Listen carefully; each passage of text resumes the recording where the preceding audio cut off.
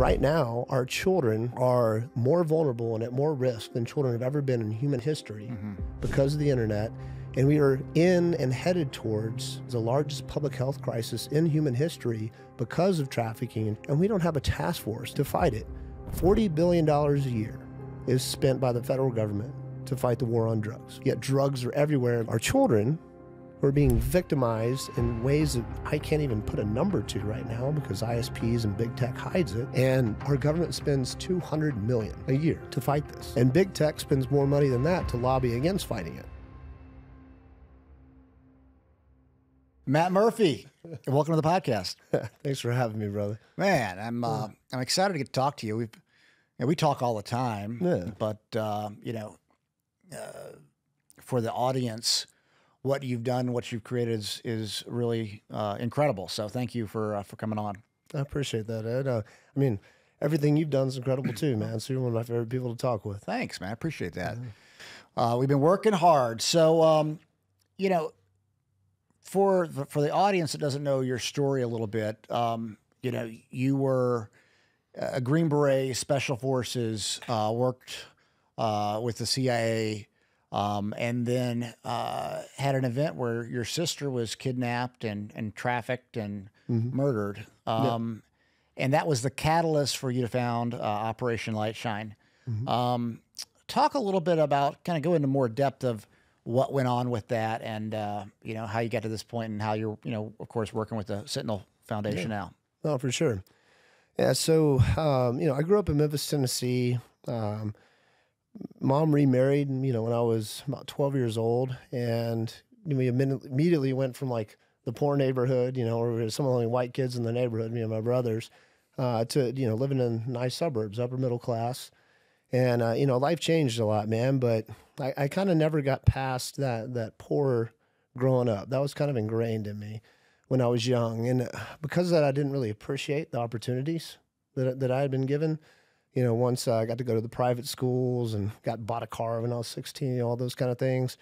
So I went to college and, I was always pretty intelligent. I don't want to talk about myself in that way, but, I always made, really good grades until I stopped studying. And then I aced every test I ever took and never did homework. Right. So I'll never forget, I took the ACT. I ended up getting one of the highest scores in the school district and in the state on the ACT.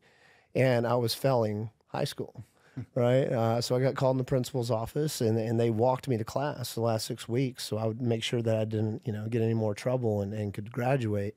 Ended up graduating and got a scholarship to college with I think I barely had a 2.0 GPA. Whoa.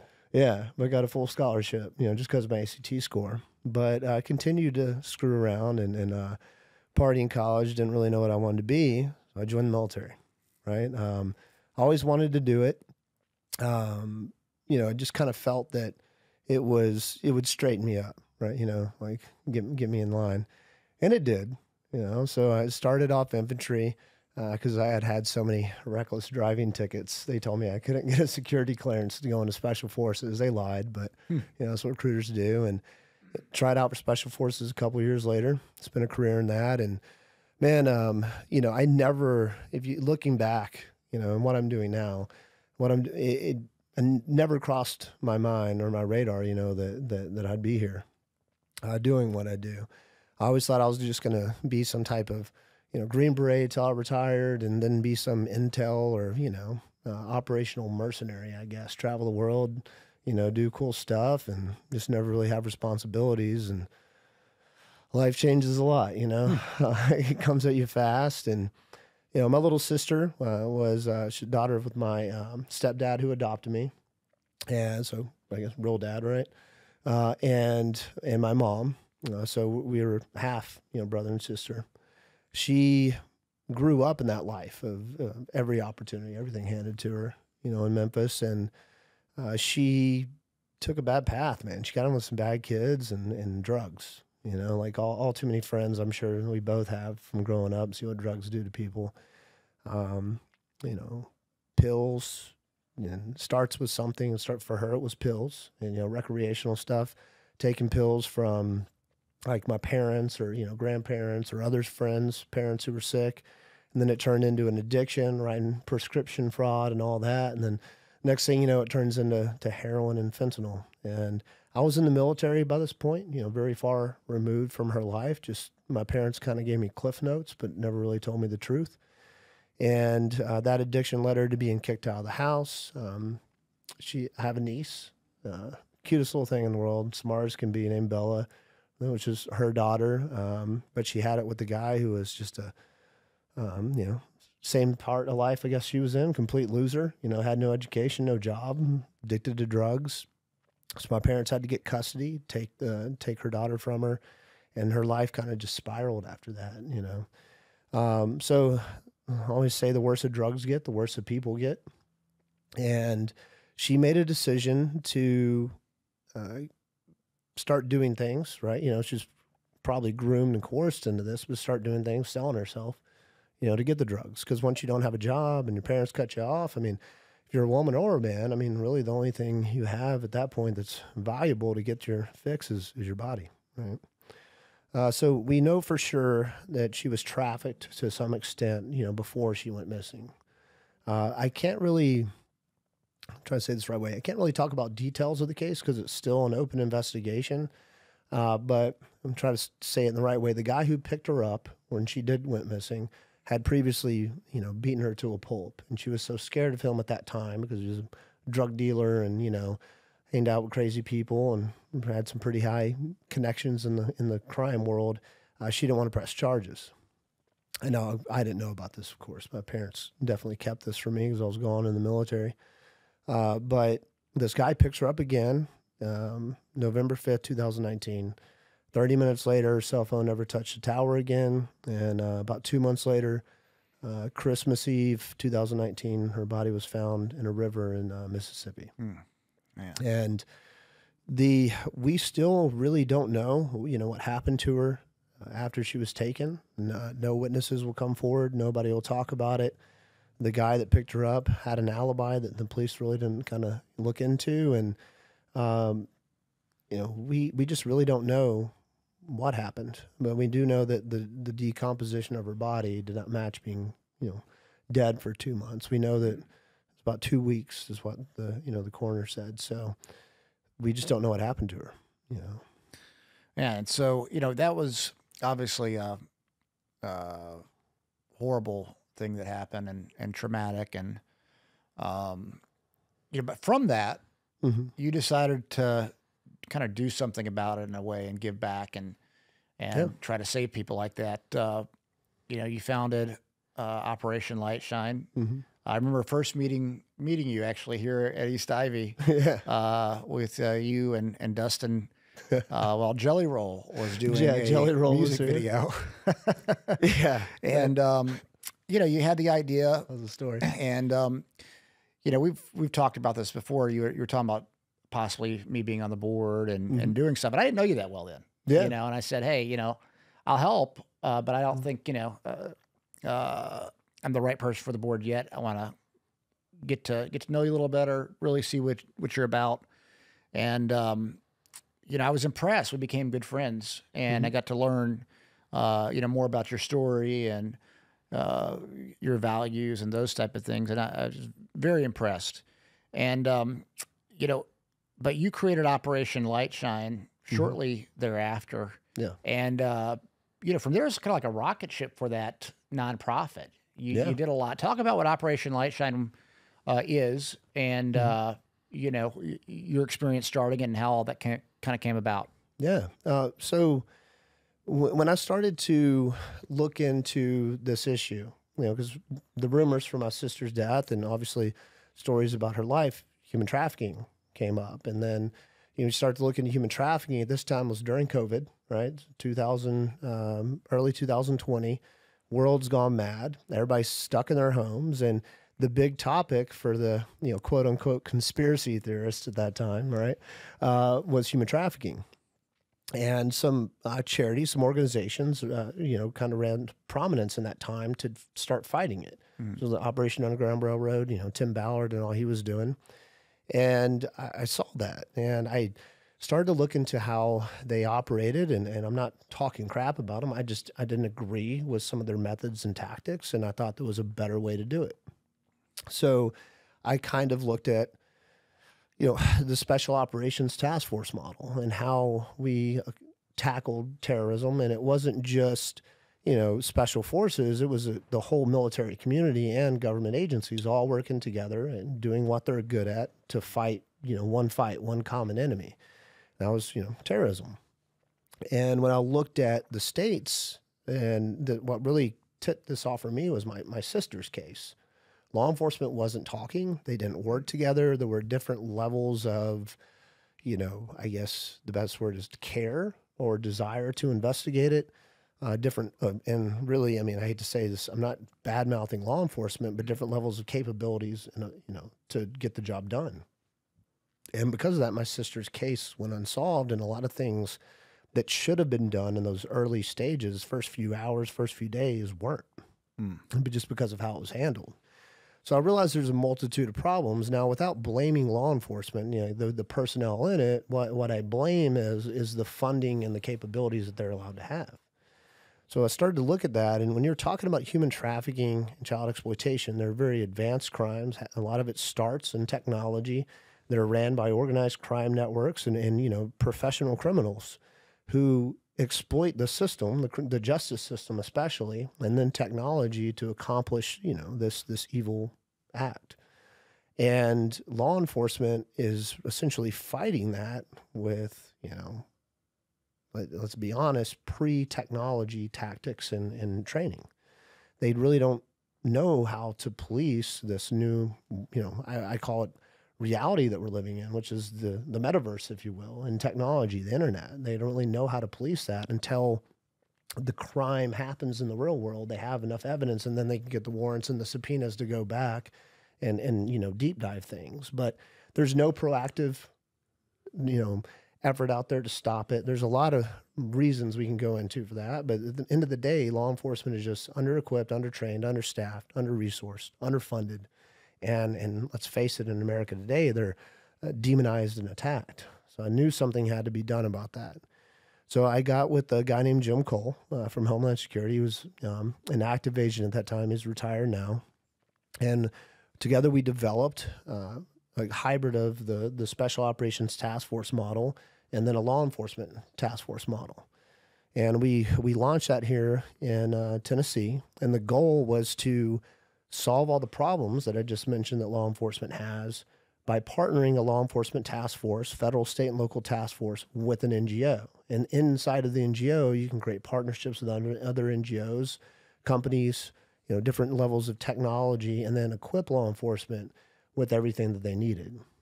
And because of Tim Tebow coming on board and, funding this, it took off. It does work. But as the charity grew and as the model expanded, I realized there were some things because of the economy, because of just the way the world works, that we needed to do differently. And I'm not by any means saying the light shine model doesn't work. It does work. It's just, in my mind, it's too much of a burden on the donor, right? Because you have the way that we were able to pull it off is replacing the salary of law enforcement, right, with donor money. Well, you get one law enforcement officer with their salary, their benefits, and a vehicle. You're looking at about $140,000, $150,000 per officer, when it's all said and done, a year. And that's just one officer on the task force, right? And that's required to happen to get this task force created if the government doesn't create it, because every law enforcement department in this country right now is underfunded, understaffed, under-resourced, undertrained, right? So that was the way to skin that cat. But what we realized is, as we built this model out, man, you're $1.52 million in on a task force, and all you've done is pay the salary replacement. You still got the building, overhead, technology, digital forensics, all the intel support and everything that's needed. And unless the state starts to pick up a lot of that cost, you're going to be over your head real quick. Sure. So I'm very happy of the task forces that succeeded. Obviously, the task force here in Nashville got shut down, reasons I won't go into. you know, I don't want to start crap with anybody, but you know, we'll be back in a different way. But Florida's succeeding and Virginia's kicked off, and I'm really happy to see this success and to see them continue to thrive in that model.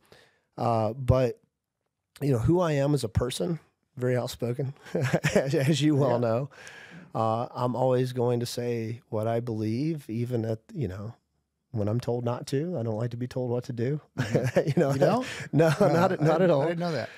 And I believe there's some very serious things happen to our country. So there was a combination of me trying to change that model that people weren't a fan of, and a combination of, you know, who I am as a person that did not work when you look at an NGO that becomes that big forward facing, you know, to the public, you know, where, you know, I was the square peg in the round hole, you know, to be in charge of that kind of thing, you know. And I realized, you know, through a lot of conversation, people I trusted, you especially, you know, I belonged, my talent, my skill set, who I am as a person, is better to be in an organization with people like me. Yeah, right? absolutely. And you know, so now you're with the Sentinel Foundation. Yes. And Sentinel Foundation is somewhat like Operation Lightshine, but you actually do missions Yes. to remove kids and just people from those situations. You know, Glenn Devitt has become a friend, and you know, obviously Glenn. Did Glenn found the Sentinel Foundation? Yeah, he did. Yeah, and then Glenn's background is really interesting. He was a Delta Force operator. Well, Delta Force intel support. So he Intel supported support. the operators. Okay, Delta Force intel support. Yeah. He was he worked with the CIA at some capacity as well, and he really put together an amazing team. Talk about what Sentinel's doing, and maybe even how it differs a little bit from Operation Lightshine. No, definitely. So Sentinel has been operational since 2016 and was started by Glenn Devitt. And this is kind of the funny part about how our little paths, you know, connect. Jim Cole, who helped me start Lightshine and build the model with me, he was actually the one who trained Glenn Devitt in digital forensics. Oh, wow. Yeah, so Glenn got injured and in the military and had to be medically retired. When that happens, there's this program that Homeland Security officers called the HERO program. And it's for wounded veterans who are transitioning out to take a internship at Homeland Security to learn to become a digital forensic technician working child exploitation and trafficking cases, right? Because what they found is this, you know, God help these people, because it's so, this is dark, but these are the people that actually have to look at the images and the videos and forensically investigate everything digital that's taken from these pedophiles and these traffickers, right? So all of this stuff has to be categorized as evidence to get certain levels of charges. Somebody's got to look at it. Somebody's got to categorize it. Somebody has to say that's a child, that's an adult, you know, this type of sexual act occurred or didn't. Right? Somebody has to watch it. You know, AI and technology hasn't gotten there yet to where it could do it. So these people are just amazing people. But what Homeland Security found is that veterans tend to have just because of who they are as people and their service, tend to handle it better. I don't know how you could handle it well. I would lose my mind in one video. I'd probably want to go kill somebody. Yeah, I probably would. But these people do it. Now, there is still a high suicide rate and burnout rate. One of the digital forensic technicians, I'm not going to say his name, just say it like that, but on the Nashville task force that we started, he was a hero and he committed suicide a few months ago. You know, it just, I mean, can you imagine watching children being raped and molested, you know, hundreds if not thousands of times a day? No, I mean, it's you know, just to categorize it as evidence. So, yeah, Glenn did that internship, and it was a year long. But at the end of the internship, you have the ability to say, "Hey, I'm out." Right? It's not for everybody. So Glenn didn't say, "Hey, I'm out. I'm done with this." Glenn said, "Hey, I'm out. I can't do it like this." And he went and tried to start an artificial intelligence company to create AI that could, you know, decipher these images and videos. And because of where AI was and tech was at the time, he wasn't able to ever get it there. So then he started the Sentinel Foundation. And the Sentinel Foundation has done some amazing things up until now, mostly all overseas, rescuing kids from, trafficking, responding to humanitarian crisis and all that. There's some connections between the Tebow Foundation and Sentinel. I won't go into what that is, but that's how I was introduced to these guys. Tebow, when we were still in the get to know each other phase, before he gave me the money to start our first task force, and he invited me down to help plan for some Afghanistan extraction stuff. Right, so I had already been doing some things in Afghanistan to get people out of there. And I flew down, and that's when I first met the Sentinel guys, Glenn and the whole team. I mean, you had one of the guys who founded Delta Force in the room, a senator's in there, and then, Wow. a bunch of Delta operators. And I just show up, and I know you don't walk into rooms and, like that and, start throwing things around. So I just, hey, man, where can I help? And I just helped them get ready to leave. They took off. They operated in Afghanistan for about a month and a half, and I did as well in a different capacity. And we started to, develop some respect for each other. Sure. It's our community is a very, siloed community, right? People have to, earn their keep and earn their respect. But Afghanistan, we were able to see how each other operate, but operate very differently because we have different backgrounds and techniques. But a lot of things are similar, especially the connections, right? So we both had a lot of success in Afghanistan, helping people, getting people that helped America out of there. Then, task force kicks off. I'm dealing with that, but then Ukraine happens. And then we jump right back into Ukraine trying to do what we could over there. Sentinel did as well. So I did all these things as a capacity of Lightshine, but it wasn't Lightshine that did it. It was just kind of me going rogue, doing what I'm good at, and letting Lightshine do what they do.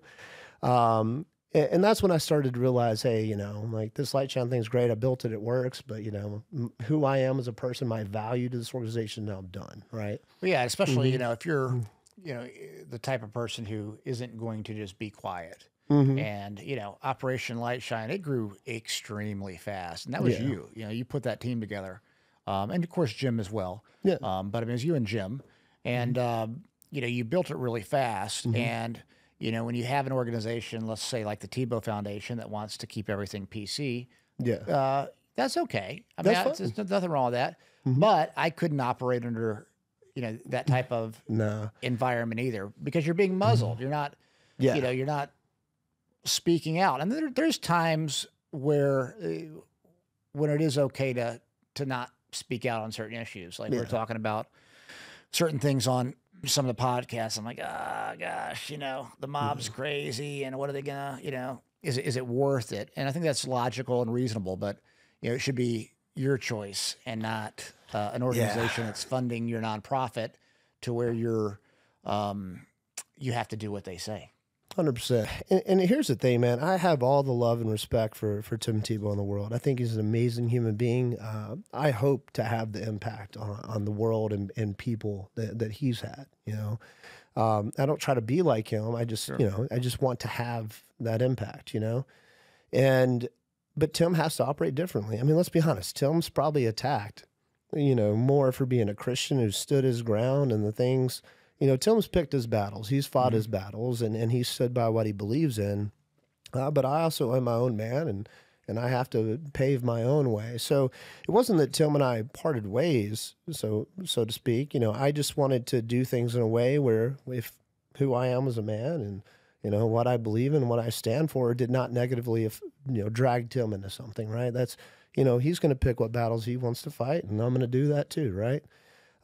Forever grateful for the money and the help that he's given me, and he'll always be a friend, and always help him out, or hopefully he helps me out whenever we need it. But at least publicly standing next to each other at a press conference on stage, and there's probably time for us to go our separate ways in that capacity, right? So you never had shots with Tebow?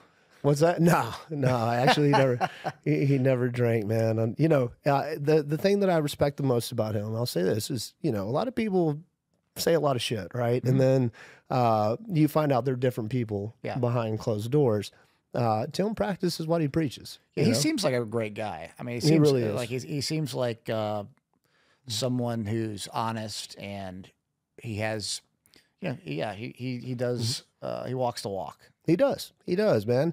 And here's the thing, like, not to go on a tangent, but I'm a Christian. I believe in God, and it's been a journey. It's been a process. I found God again, after losing my sister. I turned away from him for a while because, I'm not saying really in special forces, but other things I've done in my career, you kind of become the devil, and to fight the devil, if that makes sense, So I questioned a lot, but now I'm using everything that they turned me into and made me do for good.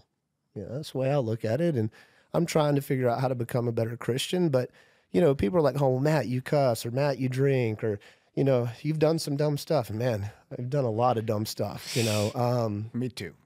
brother, here's the thing. I'm not trying to be a saint, but I'm trying to do good for others, right? Don't worry about what I do to myself. I'm working on me, every day. I'm trying to be better. I'm trying to be a good husband, we just got married a couple weeks ago, Yeah. I'm trying to be a better person, but I'm always going to be rough around the edges. I'm always going to be that kid that grew up in the hood in Memphis, Tennessee. I'm always going to have a little bit of that special forces guy in me. I'm always going to have, that's going to be the driver. And that's what makes me good at what I do and able to do things that other people can't. Right. Because I've danced with the devil. A lot of people don't even know what he is and are scared to say fuck. I'll say fuck all day, and, you might want to edit that out. No, but, but my point is, man, is you have so many people out there that are Christians that project their version of Christianity or how they believe you should be on others, right? I don't see anywhere in the Bible that says don't say fuck. What I do see in the Bible is like live like Jesus, right? Do good for others. So I'm trying to be, and I'm trying to do good for others. I live my life for others now, for innocent children, right? But I see that in Tim. Tim has a different way of doing that. More power to him. All the respect in the world. It's just not me. Yeah. No, absolutely. Yeah. It's different styles, and doesn't mean one is better, than the other. He just has probably better blood sugar and lower cholesterol than I do. Right. He's probably a little healthier. His liver enzymes are down. 100%. But, yeah. So I guess you went to Sentinel, and what's that been like? Man, it has been an amazing ride. So the first part of what Sentinel does is oversees operations, so they take some of the best people America has to offer, from Delta Force and the special operations community, from the intel community, hackers, intel analysts, OSINT investigators, human intelligence people, puts them together and accomplishes missions overseas, right? So, I am the president of what happens here in the U.S., and there's a big build out that I'm working on right now. I can't really give details on that, just for, OPSEC reasons, but we have been able to accomplish the foundation a lot overseas, in the past year, rescuing kids in multiple different countries, from Uganda to Thailand. But just recently, Glenn and the intel team were able to get 65 Americans, out of Gaza, Palestine area, and out to safety with the help of some senators, Mark Mullen and then Lindsey Graham. So there was a pretty big effort that they just got back from to get those people rescued. And that's what Sentinel does, man, from Afghanistan to Ukraine to now Israel, when there's humanitarian crisis, to Haiti. They accomplish missions and things that other organizations can't, because it's a collection of some of the best people America has to offer that were, trained by fire in the global war on terror. Sure. Right. Also, too, the counter trafficking and exploitation missions, and now we've got a pretty big build out for what we're about to do here in the States. I'm really excited about. What can you tell us? Well, basically, what I can say is this: Operation Lightshine for me, I would say I'd never ran an NGO before, obviously, or started one, and I had never worked with law enforcement before, and basically every mistake that I made at Lightshine and everything and it's still my fault that I allowed to happen at Lightshine that I could have stopped. I have now created a model that I believe is a lot better and is being very well received by a lot of states right now. So basically putting the ball back in the states' hands. They should be paying for this, not donors. Donors should be adding scale, value, capability, but the nuts and bolts, the moving pieces, the law enforcement salaries, the task force creation, all that stuff, that needs to be paid for by the state. We pay taxes. That's the state's responsibilities. Donors are supposed to make, in my mind, an NGO is supposed to make what the state has as far as taking care of women and children and people in need better. But the state should be funding the core stuff of that program, which in my mind is law enforcement salaries, which in my mind is their overtime, is their vehicles, is dictating the creation of these task forces. We have task forces to fight drugs. We have task forces to fight guns. We have task forces to fight organized crime all over this country. When right now our children are literally more vulnerable and at more risk than children have ever been in human history because of the internet. And we are in and headed towards who knows where the ceiling for this is, the largest public health crisis in human history because of trafficking and especially child exploitation.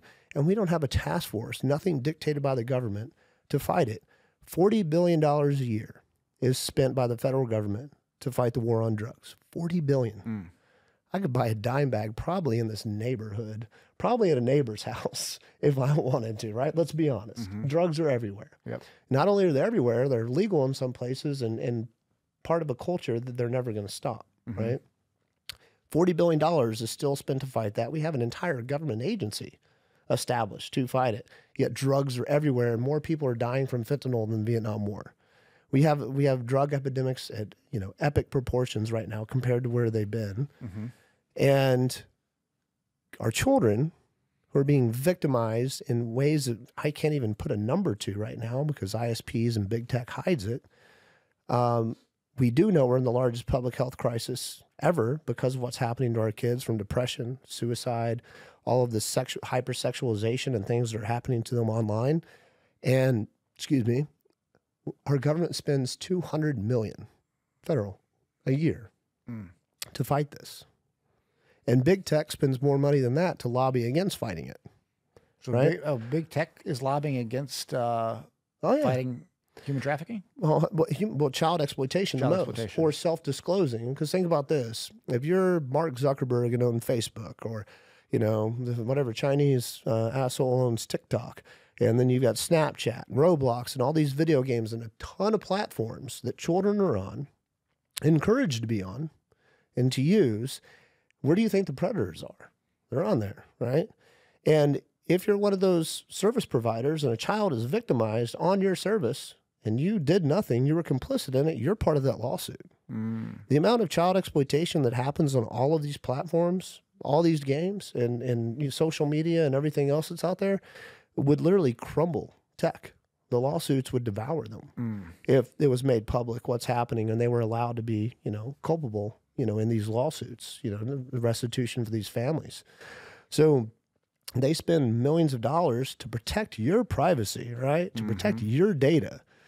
Well, what they're really doing is making sure they don't get sued into non-existence, but most importantly now, data is worth more than oil. Yeah.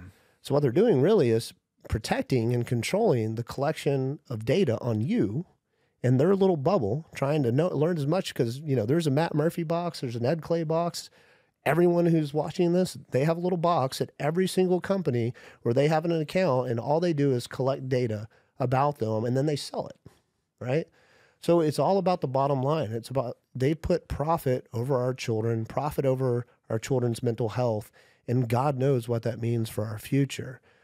So what I'm trying to do now is, like we talked about earlier, Lightshine. It was expensive. It works. It's an effective model to an extent. There were next levels that you have to get to with the intel work, with the technology, and with the support, and especially legislative changes that need to be made, which I'm working on some of that. I can't talk about that either, but just, NDAs and stuff. But there are so many things that need to be done on top of just law enforcement saving kids: prevention, awareness, education, and most importantly, a much bigger net that can be cast, to get these predators and bring them in. So I took all the lessons learned at Lightshine, all the mistakes, all the failures, all the stupid stuff that I did, and even things I didn't know better about. And then, how the model kind of went, things that I would change. And I've brought that to Sentinel, and I think we've built something that, puts most of the burden on the state, where it should be anyways, with our tax money. And then we can enhance capabilities with donor money, and then really start to get after these pedophiles and these predators that are after our children. Oh, That's awesome. Mm-hmm. How big of a problem is child trafficking in the United States? I mean, I've seen a bunch of different statistics, a bunch of different numbers. What do you really think it is? So here's, I don't want to go around to answer that question, but you kind of have to. It's really hard to put data against child trafficking, right? Because one, it's not properly investigated. And there's really, you know, let's say in every region of every state where the federal government is, there might be 2 or 3 officers that work trafficking, but they work 5 other things as well, right? On the federal side. Local side, they don't have enough money for that. The taxpayers are complaining about car break-ins, robberies, rapes, drugs, gangs, you see where murders, all that. See where I'm going with that? So there's really not a whole lot of emphasis. Actually, here in Nashville, love our city council, they disbanded the human trafficking department of the Nashville Police Department this past year. Why? Because there's no data to show that it's a problem, right? Even though we know it is, right? Wait, so the Nashville Metro Council disbanded the human trafficking department for the police? Yep. Yeah, there were about 8 to 10 officers in Nashville that worked human trafficking. How many arrests were they getting? I don't know the arrest numbers, but that's the problem. They don't have the adequate resources to investigate it in the first place. I mean, you're putting, no offense, law enforcement officers that have, you know, very little training outside of the police academy, and definitely no training in tech, limited resources, and throwing them against organized crime. I mean, who do you think is going to win? Organized crime right now is more technologically advanced than our own government. There's 7 to 8 backstops in the cartel for everything. Wait. What you're saying is that the Nashville Metro Council defunded the disbanded the Nashville anti-human trafficking task force in the police department. Inside the Metro PD. Inside the Metro Police Department. Yep. And then they cut funding to that. And by doing that, Operation Light Shine in Nashville died. Yeah. So the only way that Light Shine in Nashville would have survived was the human trafficking task force we built. Now, granted, law enforcement all over the state fought against it. It was the most unbelievable thing I've ever heard. You know, people were trying to call me the next Tim Ballard or, you know, some special forces, whatever. Law enforcement in the state of Tennessee, and I don't mind saying it now, has been one of the most frustrating law enforcement I've ever had to deal with in my life. It's all about, this is mine. It's all about a pride thing. I had somebody at TBI go to war with me, just bad mouthing me all over the state because he had been burned by a charity before. You know, because did he get burned by your charity? No, somebody else's, and he just decided that he hated me. Wow. What did he say about it? Like, what's the? It all started with a post on Facebook. I made a post and it had a picture. There you go, posting stuff. I know, right? Here we go again. But no, I mean, people don't read. It had a bullet, and it said "the cure for pedophilia" on the bullet. Oh, that was a picture.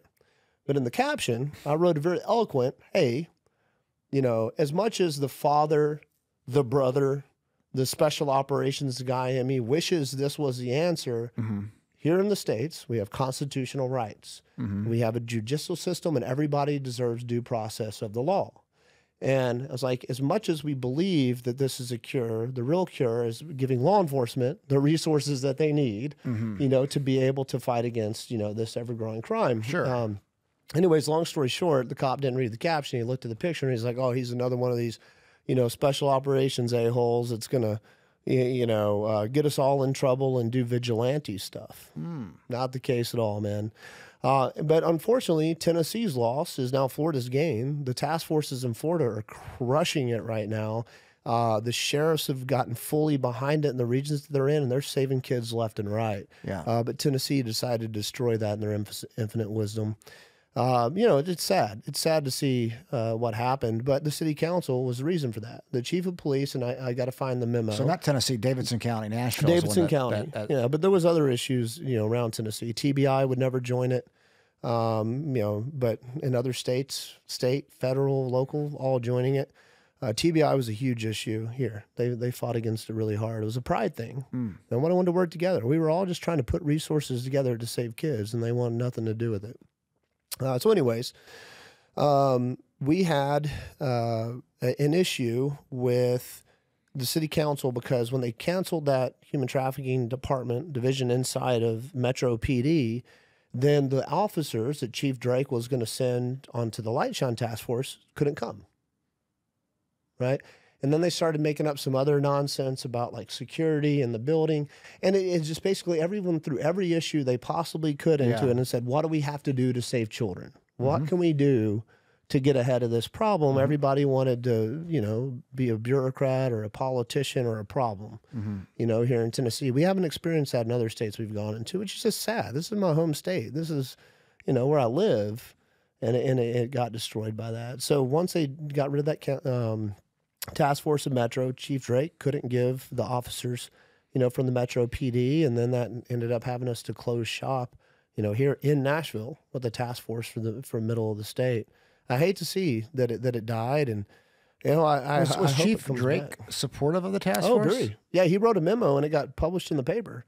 You know, you can Google it. You know, where he said he's going to put officers on the Intercept Task Force, but the city council, in their infinite wisdom, put a stop to that. Wow. And what did the city council say? Did you hear anything from the Metro Man, Council? you know, in my limited interaction with the city council, I didn't even bark up that tree because I think at that time they were more worried about arguing about pronouns and inclusion and the proper ways to address, you know, all 1,000 of them in a meeting. You know, our city council might as well. Yeah, they're It's garbage. getting shrunk. Yeah. Oh, yeah. They're cutting it in half, right? Well, I think they stopped that last I heard, right? I'm not sure. No, they'll find a way to stop it. I don't know. It's going to be hard to stop. I mean, the state's over is over all that. Man, I hope so. Our state needs to come in here and clean house in Nashville. We've gone a bad direction. Well, I mean, the thing about Davidson County, I mean, the surrounding counties are more logical. Davidson County, you know, you have these activist council people. Yeah. That, you know, if you're on the Metro Council, I appreciate those that have full-time jobs and are, you know, working 50, 60 hours a week and can be a council person. Yes. But, you know, someone like me, I would have to quit my job to be a council person and do that type of stuff. So, you know, we don't really align. And a lot of those people, they don't like business owners. They don't like, you know, anybody who I would call it as a masculine man.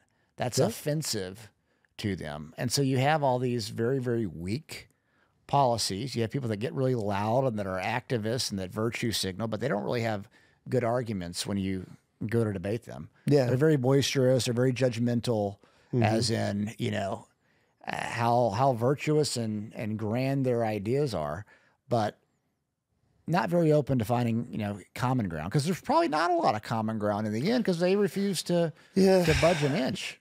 I don't think, you know, the problem is, man, is, you know, and this is a country, America problem. I mean, most of the Western world problem now, we are so politically polarized.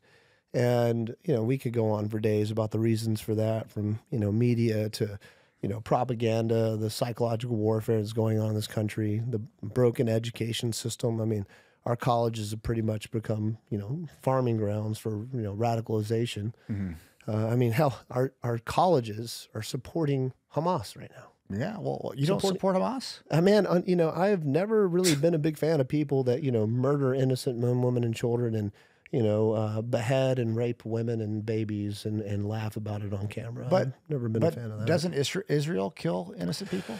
Well, you know, I hate to say it like this, but people, these idiots that are speaking out against it, they don't understand how war works. Right. You know, Hamas was the aggressor. You know, Palestine, people need a history lesson, I think, on this. Palestine is not a real state, right? It's a territory that was granted, you know, the area.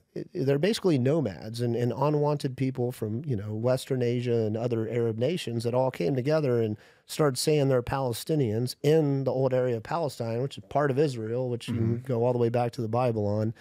I think 1986 or 88, one of those two, been blown up a lot. So exact numbers are tough for me sometimes, but they were granted, you know, this Palestine state, right?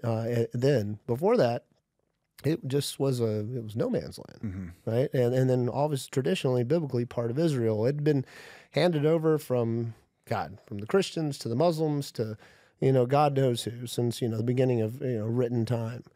So all these people that, what's really happening in the Middle East is this, is the Quran has two parts. There is the part where Muhammad's at war, the wartime version of the Quran, and then there's the peacetime version of the Quran. And those are two completely different scriptures and two completely different Muhammads, right? But as a devout Muslim, they're both right.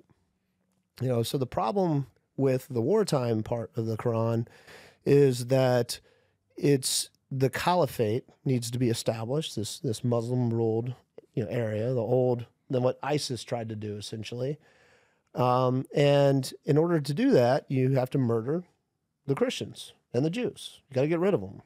And if they do not get murdered and they choose, it says this in the Quran, you can look it up, they choose to be able to be in this area, the Muslims allow it, they must be less than and pay taxes, right? So killing and beheading and raping and treating, Christian and Jewish women and men as lesser than, as slaves, is not just, something terrorists think, it's Islam.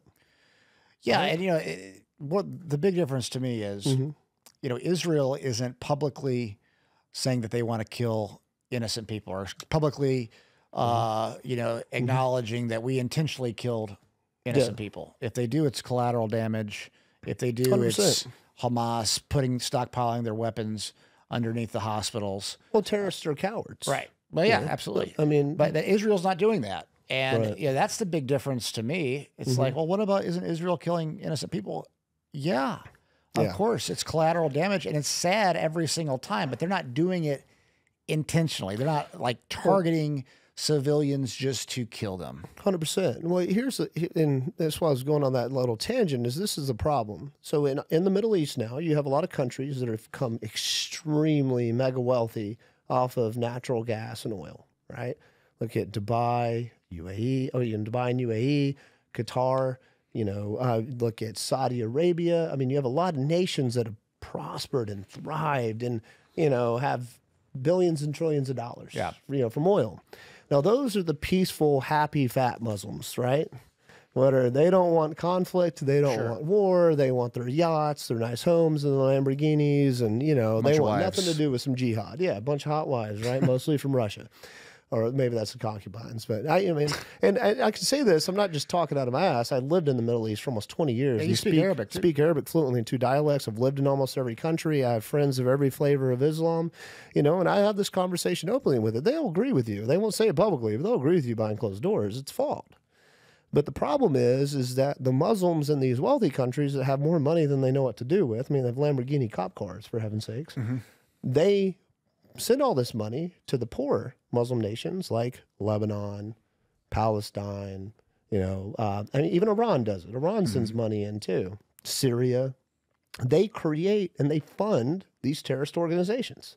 So Hezbollah doesn't shit where they sleep. They're an Iranian terrorist group, but they occupy Lebanon. ISIS doesn't shit where they sleep. They're a terrorist group that's funded by Turkey, Saudi Arabia, and Qatar, but they occupy Syria, right? And that's where all of this gets insane. So you have these wealthy companies feeding money, feeding weapons, ammunition, and then feeding hate and accomplishing half the goals of the Quran through the poor people who just get radicalized Muhammad jihad, kind of like Teen America movie, Yeah. But man, and that's what's sad. So you have the poor Muslims who have nothing, right? Seeing the woe is me card, instead of, trying to make their life better, they turn how bad their life is, instead of blaming it on a situation or their own doing, they always blame it on the Jews or blame it on the Christians. And it's kept them in this constant state of civil war, faction on faction, tribe on tribe, sect on sect. And then when they occasionally want to get froggy enough, attack on Israel or attack on America. And that's the world that we're living in now. So until the wealthy Muslims stop funding, and let's be honest, we do some BS there too, but we'll go into that. Until the wealthy Muslims stop taking advantage of the poverty and the situation of the poor Muslims, we're never going to see the end of this. Did you say that Saudi Arabia and Turkey fund ISIS? Oh, yeah. Very well known. Interesting. Yeah. Yeah. So, there's a lot I could say on that. You can give a Google on some situations, but these countries speak out of two sides of their mouth. Sure. Because overtly government side, they'll work with the U.S. We have bases in Turkey. We get along for the most part with Saudi Arabia, but then the wealthy royal families, the families that control the country, the military, they funnel money into these terrorist groups. It's insane. What benefit did the Saudi Arabia have by funding ISIS? Well, if you look at it like this, they are still accomplishing the goals of Islam. But they're not having to do the dirty work. The rich man's always paid the poor man to do his dirty work for him, to fight his wars, to do everything that's necessary. So that's really what you're seeing is you're seeing these countries funding terrorism quietly, discreetly. I mean, the Taliban has an embassy in Qatar. Interesting. Where the wealthy members of the Taliban who take the money and then funnel bits and pieces back in to Afghanistan, drive nice cars, live in nice houses, eat good food and the nice fat and, sleep with prostitutes in the parts of the hotel where only men are allowed, the usual, Islam thing. Who's the new, I don't know if he's king yet, but of Saudi Arabia? That's, what's his name? Oh, I don't remember. Yeah. He's a young guy. Yeah. But, let's see his name real quick. Yeah, it's not Salman. It's no, he's on his way out. Mohammed bin Salman. Yeah, so you have the guy that's basically in charge now. He's a young guy. Looks to be like 38 years old. Yeah, probably went to Western schools. Yeah. He's been doing some interesting things. Obviously, like Saudi Arabia is coming up right now. They seem to be trying to get more modern per se. They are. But you're saying that they have a specific. They're trying to fund the caliphate. Yeah. Well, I mean, look. So what you're seeing here is, there's princes for days. There's wealthy Saudi Arabians for days. Tons of families, offshoots of the royal family that control all kinds of companies and oil. Sure. Their money goes towards this extremism. A lot of it does. Interesting. So I mean, think about it like this: Palestine is a little shithole, no exports, no oil, nothing, and yet has billionaires that are in charge of Hamas, right? And it's what seems to be an unlimited supply of rockets, bullets, guns, technology, all kinds of different weapons, tunnels throughout the entire country. I mean, they're not. Where's that money coming from? It's not coming from Palestine. Well, I thought probably Iran. No, Iran mainly gets into Hezbollah. They support Hamas too, but every country has their own little terrorist group. Hezbollah is Iran's baby. Interesting. Yeah, I mean, Abu Dhabi seems pretty cool. Those guys in Abu Dhabi actually. I didn't know that Saudi Arabia was funding. It's not the country; it's the people that are in power in the country that are part of these, royal families. These big groups. It's not the government. It's not necessarily even the government that guy. Overtly. It's not even necessarily the new king. Yeah, but no one's stopping it. Prince. No one, they could very well stop it. And that's the problem, man. And I've got a lot of Muslim friends from princes on the way down, man. And I'm gonna just tell the truth, because if you don't tell the truth and nothing ever changes, they're all good people, right? But there's not really a lot of people doing anything to stop it. I see. Right, and that's the issue here. Yeah, so it's just kind of allowing it to happen is the problem. Turn the other cheek, look the other way, because the problem with Islam is, you can't speak out against it because it is in the Quran, just as much as the peaceful life that you want to live is in the Quran. It's just like people say the Old and New Testament, you go from, in the Bible, eye for an eye, kind of, let's go to war kind of God. Let me burn cities to the ground and flood the world and kill us all kind of God. Sure. Then you go to, Jesus, which is offering forgiveness and salvation. All you have to do is accept him, right? So the Bible, God in the Bible changes tones a lot. In Islam, it's much more drastic. But the difference in the Bible and the Quran is this. The Quran gives man the ability to carry out God's judgment and tells man to carry out God's judgment. If you're gay, you're thrown off a roof. I forget how many stories high. Just tossed, right? Yeah. But in the Bible, it says it's a sin. No, it doesn't say, kill them. It just says God will judge, right? And Jesus forgives. So that is the danger in the Quran, is anything's justifiable. Now, I have got to look this up again. This is not a joke, by the way. But there was a sheikh, I forget what country he's from. He's got a pretty famous call-in show. And this just shows you the hypocrisy, or the level of hypocrisy that you can have in religion in general, but specifically Islam. And this guy calls in, he goes, hey, I want to know if it's okay for my friends to repeatedly rape me in the ass, right? The reason is because I want to make my anal cavity bigger. This is not a joke, by the way, so that I can put more explosives in there and then carry out a suicide attack. So they're telling me that, they need to have sex with me over and over and over again, so to expand it, to make it easier to fit more explosives in there. He calls into the sheikh and asks him. The sheikh says, love this, anal sex with men is haram, forbidden, but jihad is the ultimate, ultimate sacrifice, ultimate thing that you can do for God. I'm not saying exactly right because it's translated. So if you indeed are letting men have sex with you in the ass to put more explosives in, to carry out jihad, to kill infidels, then it will be forgiven. Wow. So, and that's the problem with a lot of religions, not just Islam, right? I believe in God, not a religious doctrine, it's created. And, the problem is man can utilize, and has always utilized, religion to justify some of those heinous, horrendous things.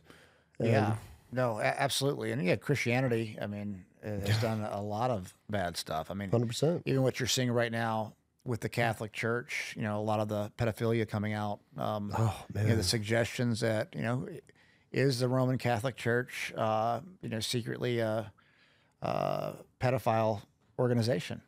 Man, that's a tough one, because you're seeing thousands of priests. Lots of evidence. And I'll say this, the trans movement, as much as I dislike how they're throwing it in our face and how they say that you're transphobic if you don't want a biological man competing in women's sports, for instance. Yeah. There haven't been a lot of trans people arrested in the last year for pedophilia. That's true. I was actually, I was looking at it a few weeks ago. I think there was like one or two. Yeah. And you're only talking about, I think there was like 4 drag queens. It wasn't a giant, it wasn't the amount that the people are suggesting, but you look at Sunday school teachers, preachers, priests. It's a lot. Yeah, it is. Well, man, there's a couple issues for that, and I think it's important to understand if you're a pedophile, right? So backtrack it a little bit. There's been some studies, legitimate and nefarious studies done by our government and medicine, and your sexuality, your need to, have sex, really biological need to reproduce, is at the, really the base of all of your decisions, how you live your life and everything that you do, right? Now, I don't think anyone knows what makes somebody a pedophile, whether it's abuse as a child or just some, something gone wrong in the development of the brain. I'm not even going to speak on that because no one knows. But here nor there, these people are attracted to and will do anything to have sex with a minor, right? So if you're going to do that, you have to put yourselves in position where you have access to what you sexually crave. So, pedophiles traditionally have been more attracted to being Sunday school teachers, pastors, teachers, soccer coaches, even befriended families and gotten very close with families just so they could have access to the children. They put themselves, if you're a pedophile and, you work at, let's say, some corporate job, you're setting yourself up for failure, so to speak, because you're not doing anything to get yourself close to kids. If you become a Sunday school teacher, you're living the dream. You're surrounded by children all the time, right? I hate to look at it like that, but that's just the reality. Pedophiles put themselves close to the danger. Yeah, and you know, Warren, I'm going to send you something real quick, and I want you to watch this. I want you, if you can post this up. A conspiracy by a far-right Christian group that seems to be causing a lot of the problem. This is week 33 of Who's Making News for Sex Crimes Involving Children, and in a week in which 11 more pastors, 4 more Catholic priests, a Mormon bishop, and 3 additional church employees all made the news, out in Wisconsin, a nonpartisan, nonprofit group called Wisconsin Watch exposed what it describes as a far-right Christian lobbying group which calls itself the Family Policy Alliance, an affiliate of a ministry that calls itself the Family Policy Council. Now, these are organizations pushing template-based legislation they call help, not harm. The problem, these groups are offering intentional falsehoods, not shading, not spinning, just lying to prop up those bills. And Republican legislators have been eating it up, passing laws based on the right-wing disinformation in 20 states so far. So let's get to the facts. It's the religious industry employees who are comprising almost 11% of the now 3,300 plus people who've made the news for sexual assaults on children since February. That's 361 of 3,306 cases this year in the United States. This week we've also added 2 more politicians. One's a Democrat, the other in a heavily Republican district, but the election itself was listed as nonpartisan. Republicans comprise 81% of the 43 politicians who have made news. Not one drag queen has made the news since we started tracking, and 3 transgender people who represent less than 0.1% of the cases. The data shows a child is more likely to be struck by lightning, 837 times more likely to be sexually assaulted by a religion industry employee than a transgender person, 115 times more likely to be assaulted by a politician.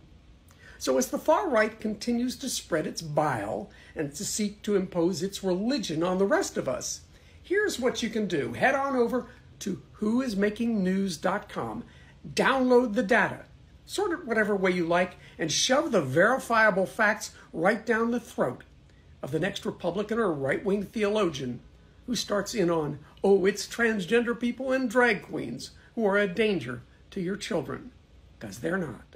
She has a good point. Yeah, I mean, it was. I found that interesting because she does make some good points. She makes some really good points, and you know, you think about there is a lot of focus on the trans and the drag queens, and I think there's 2 sections. One, you know, there's we see the mainstream media, et cetera, the public schools. In a way, sexualizing the children and giving them things, giving them information before a lot of us think that they should, or giving it in a way that we don't agree with, and they're presenting it as fact. Yep. That I don't like. But, you know, the other one is the undertone that, you know, the trans movement are groomers and pedophiles and those type of things. And you know, if those statistics are true, if that data is true, it doesn't really seem to be the case. Yeah. Well, you're right. Here's where I think we have taken a very serious misstep as a country. We have changed identifying the issues with humans and just people in general and turned everything into identity politics, right? You're no longer a person. You're a Christian. You're a Muslim. You're a Jew. You're a Democrat. You're a Republican. You're gay. You're trans. Like we label first, and then we blame. Oh well, this label did this much of this. This label did this much of this. What I like to look at it is we're all humans. Human nature. We're flawed. Yeah. You know, everything around us seems to be evolving because of technology and artificial intelligence and, you know, science and all these capabilities. But what we've done is we've given people the power to, control your mind because of, social media and everything else. So now, instead of saying, hey, humans have not evolved, we have not changed, human nature has not changed, we're still the same idiots, as we're, beating each other to death with sticks and stones, who knows how many thousands of years ago. We have not seen evolution in humanity, right? We've seen evolution in everything around us that can control us, that can manipulate us, that can lead us, steer us, but not us, right? So to say that because we haven't changed, we are vulnerable to all of these things, and we all make mistakes and have issues and have problems, and that, some of them obviously worse than others, right? You can be an alcoholic or a pedophile, part of that humanity chain of dysfunction, right? But what is happening is we have said certain things are acceptable and certain things are not, and then they'll never change. Like murder, right? Murder will never be acceptable. Pedophilia, sexually harming a child will never be acceptable. Right. But what we've started to do, because we play identity politics now, is we wrap up issues, evil things. In my mind, I don't have anything against trans people, right? Let me start off with this. I don't have anything against gay people. I have gay friends. I've got a friend that dresses up like a girl. I don't think he's cut his dick off yet. I like him as a person. Do I agree with his choices? I don't necessarily approve or agree with it, but I'm not going to, cast him away because of his differences. I got my shit too. We all do, right? Yeah. What I have a problem with is how we are attacking the innocence and sanctity of childhood. That's where I draw the line. Don't fuck with kids, right? Let children be children. Let them grow up in the innocent. Let them learn. Let them start to, based on their age and their maturity, really their maturity, start to deal with new concepts and grasp new things. That kid will know whether it's, gay or straight. That kid will figure out all these things. It doesn't need to be force-fed things before they're mature enough or they're old enough to make decisions, right? But adults, in our infinite wisdom, are encroaching on the sanctity of childhood and doing things and putting things in front of children that, in my mind, I can't find in history that we've allowed to happen. We've never allowed children to be victimized like this before they were mature. It's textbook grooming, manipulation, and extortion that's happening to our children at the cost of the identity politics of adults. Yeah. All right.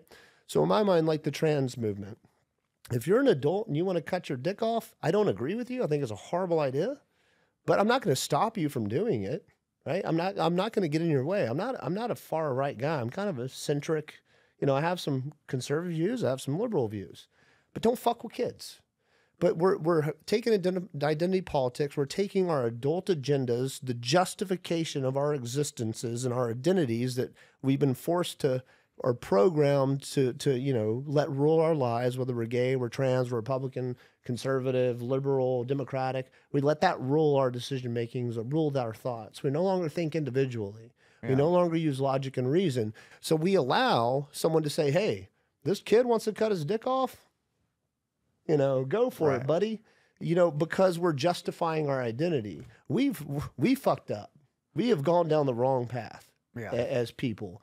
And the problem is people I know we agree on a lot of things. We talk through a lot of stuff. We don't always agree on everything, but we talk through things.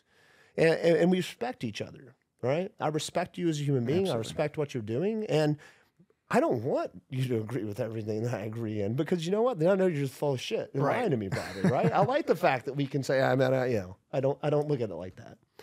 But the issue here is that most of society can't be like us anymore. Right. Most of society don't realize how mind controlled, how they've been put in a little bit of box where if you're a liberal, you now have to agree with everything in this liberal doctrine, no matter how insane it gets. You can't go against the group. It's almost become a religion, right? I remember we talked about how dangerous religion is. Politics has almost become religion. All these identity boxes that we've been put that we have to fit into and act like everyone else in them, no matter what's thrown in the box for us to accept or digest or approve of next, we have to agree with. And if we keep down this path, we're fucked. Yeah.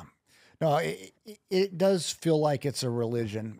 Currently, science feels like a religion too. Actually, it's like science is almost replacing God in many ways. Actually, science is replacing God, in many ways. But is it science anymore? No, well, no, and that's a whole other debate because you have the establishment that is like a cult too.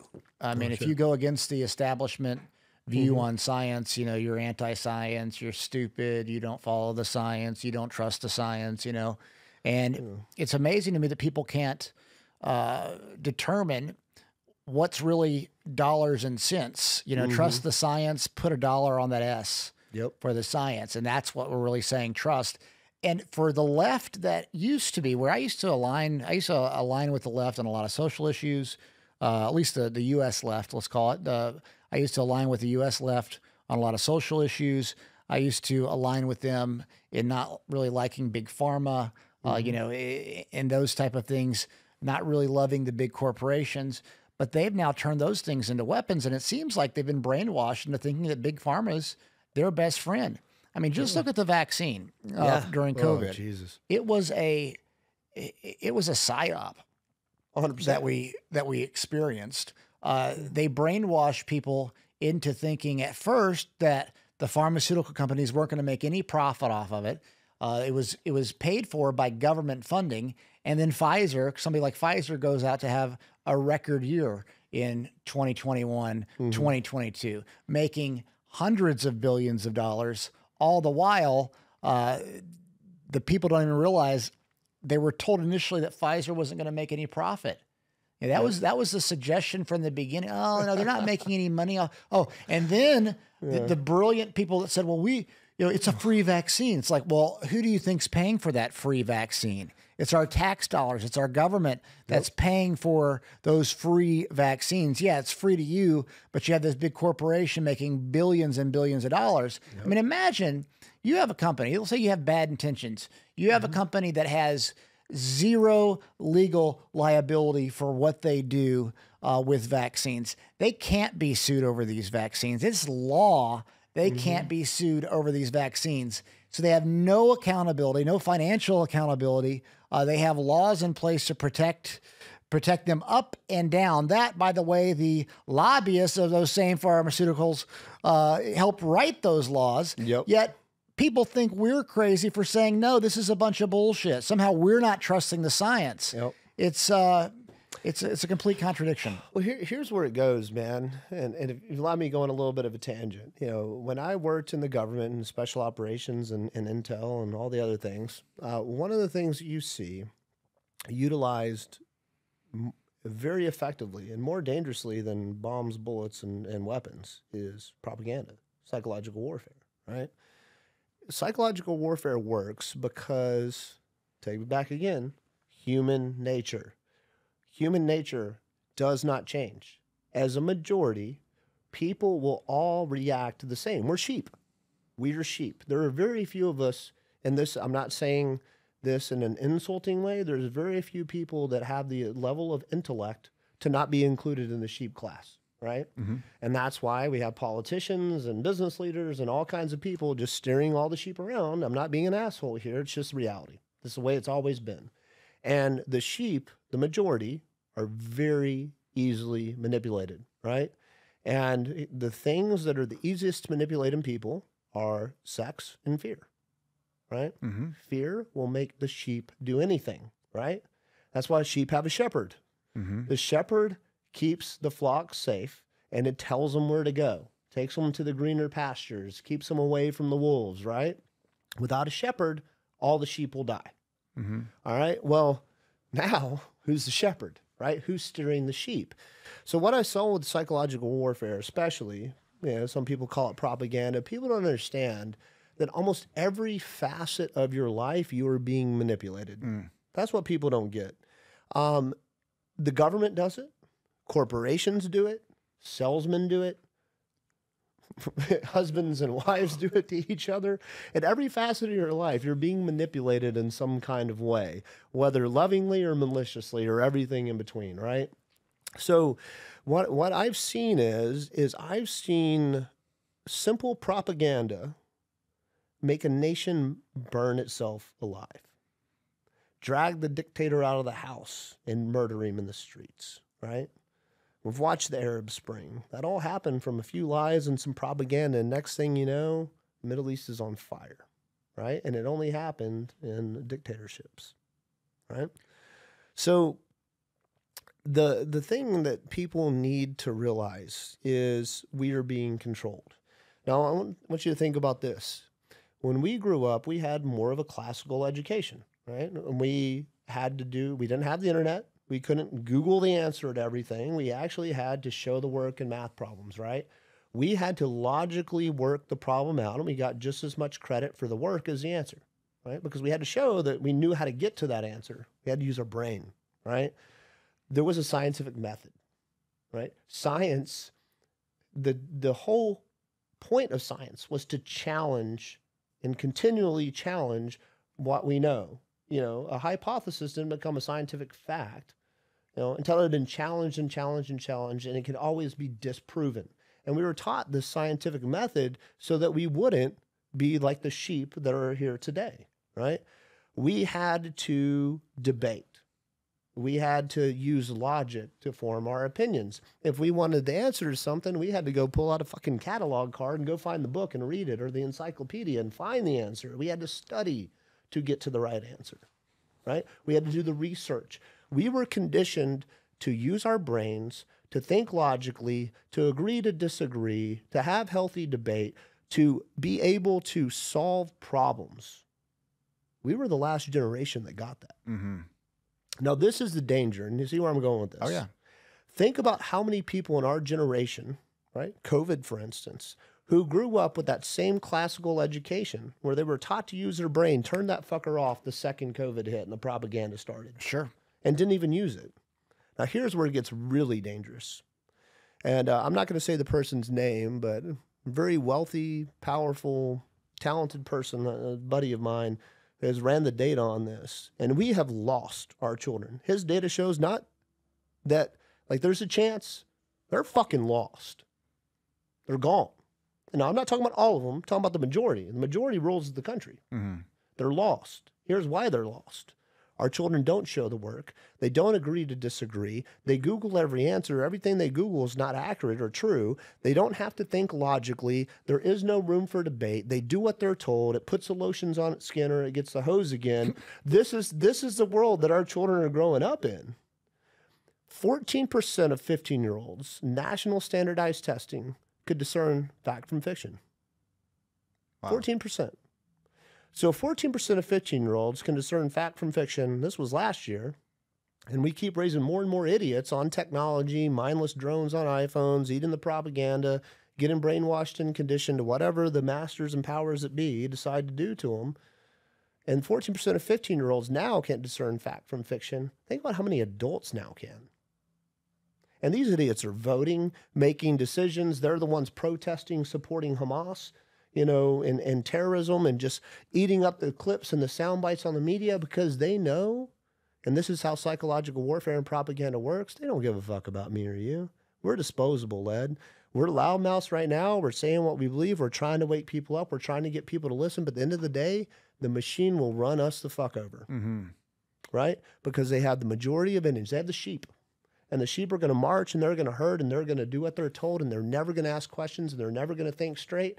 And what is an education now is brainwashing and indoctrination. Yeah. No one is educated anymore. You go to school to become a worker, to become a product, to become a minion in the army. You don't go to school to become an entrepreneur. You don't go to school to become a free thinker. You don't go to school to challenge ideas and constructs and thoughts. You go to school to do what the fuck you're told. And all these kids that are going to Harvard and Yale and all these things, there's people that are starting to wake up and speak up against it, but it doesn't matter because the majority is already brainwashed. The majority is already indoctrinated, and the majority will flip this country. Yeah. And that's what I fear the most, right? Is the writing is on the wall. If you have generations that the data can now analyze and show that are lost, that are so brainwashed they're gone, it's like you can't teach an old dog new tricks. Right. Once you raise a kid, majority of kids in this problem, majority of them never wake up from it. Majority of them are just lost idiots. Well, these lost idiots are able to vote or soon to be able to vote, in the next couple of elections. And people are like, oh, we'll never lose America. America will stay in this path. Well, look at our kids. Mm-hmm. you know, and just as much as this has been done to us, the other part of the problem is we've been so brainwashed and distracted. We've allowed it collectively as adults to happen, if not participated. So, you know, I am not a negative person. I am not a pessimistic person, but I am a pretty realist person. The data, the numbers, we're fucked.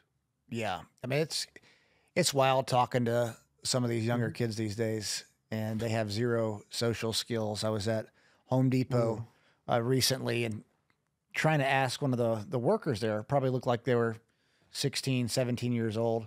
And they were afraid to just talk to me. So then I went to talk to another one, same thing. It was like almost like they were intimidated by me asking. I said, "Hey, can you get that chair up there?" And I said, "You know, is it the same price?"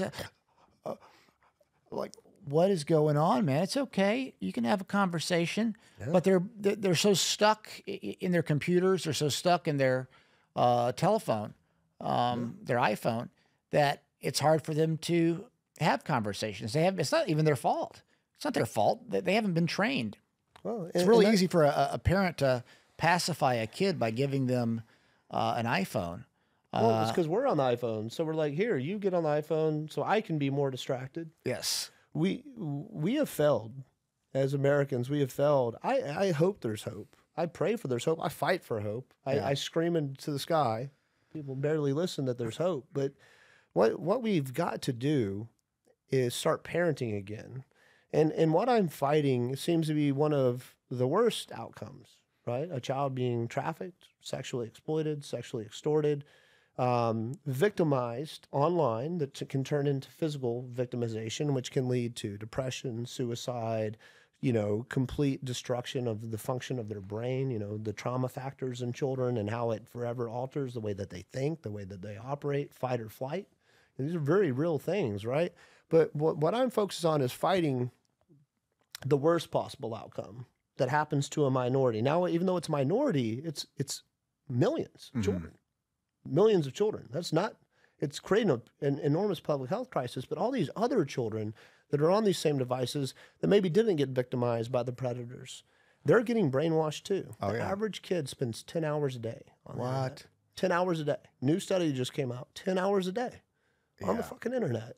So if you're spending 10 hours a day on the internet, God knows how much time you're on the internet, probably in school, or, you know, you're in school maybe 8 hours a day. I don't know. Yeah. And then, well, let's be honest, kids aren't sleeping 8 hours a night anymore. They're staying up on technology. But the majority of their day, they're being raised by some type of digital device. Sure. Kids aren't playing outside anymore. Kids aren't having sex anymore. Yeah, no, they're not driving either. Yeah. It's like 40% of kids out of that are 16 don't get their driver's license. Because there's no independence. There is no need to be independent of your parents. There's no need to be independent of anything because now you are a slave to that machine. Yeah. You know, my 15-year-old daughter, love her to death. She's awesome, smart, funny. Like, you know, I've tried my best, you know, to fight against what's happening with technology and in the current generation. We're all pretty good kid. But when she's with her friends, and to be with her friends, it's always through some type of connected social device. Really? They don't, even when they're together, they play these games together. They do these things together. They are living in the metaverse already. Like, people talk about the metaverse like it's this thing that's coming where you can get a house and, you know, well, you can sit in your chair, not move, live in a virtual world, escape reality, you know, have sex with the hottest chicks, eat the best food, live in a nice home, live in some alternate reality. Right? Everybody keeps talking about like this, it's this thing that's coming. What they don't realize is our kids are living in it and they don't know how to function outside of it. I'll try to say this the best way that I can. So there are some dark studies done. I'm not going to say by who or where. I'm going to talk very vaguely on this. But what they found is that, and these studies were not done in the scientific laboratory ethically. Let me put it this way, right? It's done by some individuals who had all the power in the world and no rules to figure out really what makes our brains function. And what they found is that sexuality is really at the foundation of all of our thoughts, right? But there's two, and I'll speak in majorities here. Generalities and majorities, because all that matters for population control and propaganda is to control the majority general population, right? Once you control them, it's over.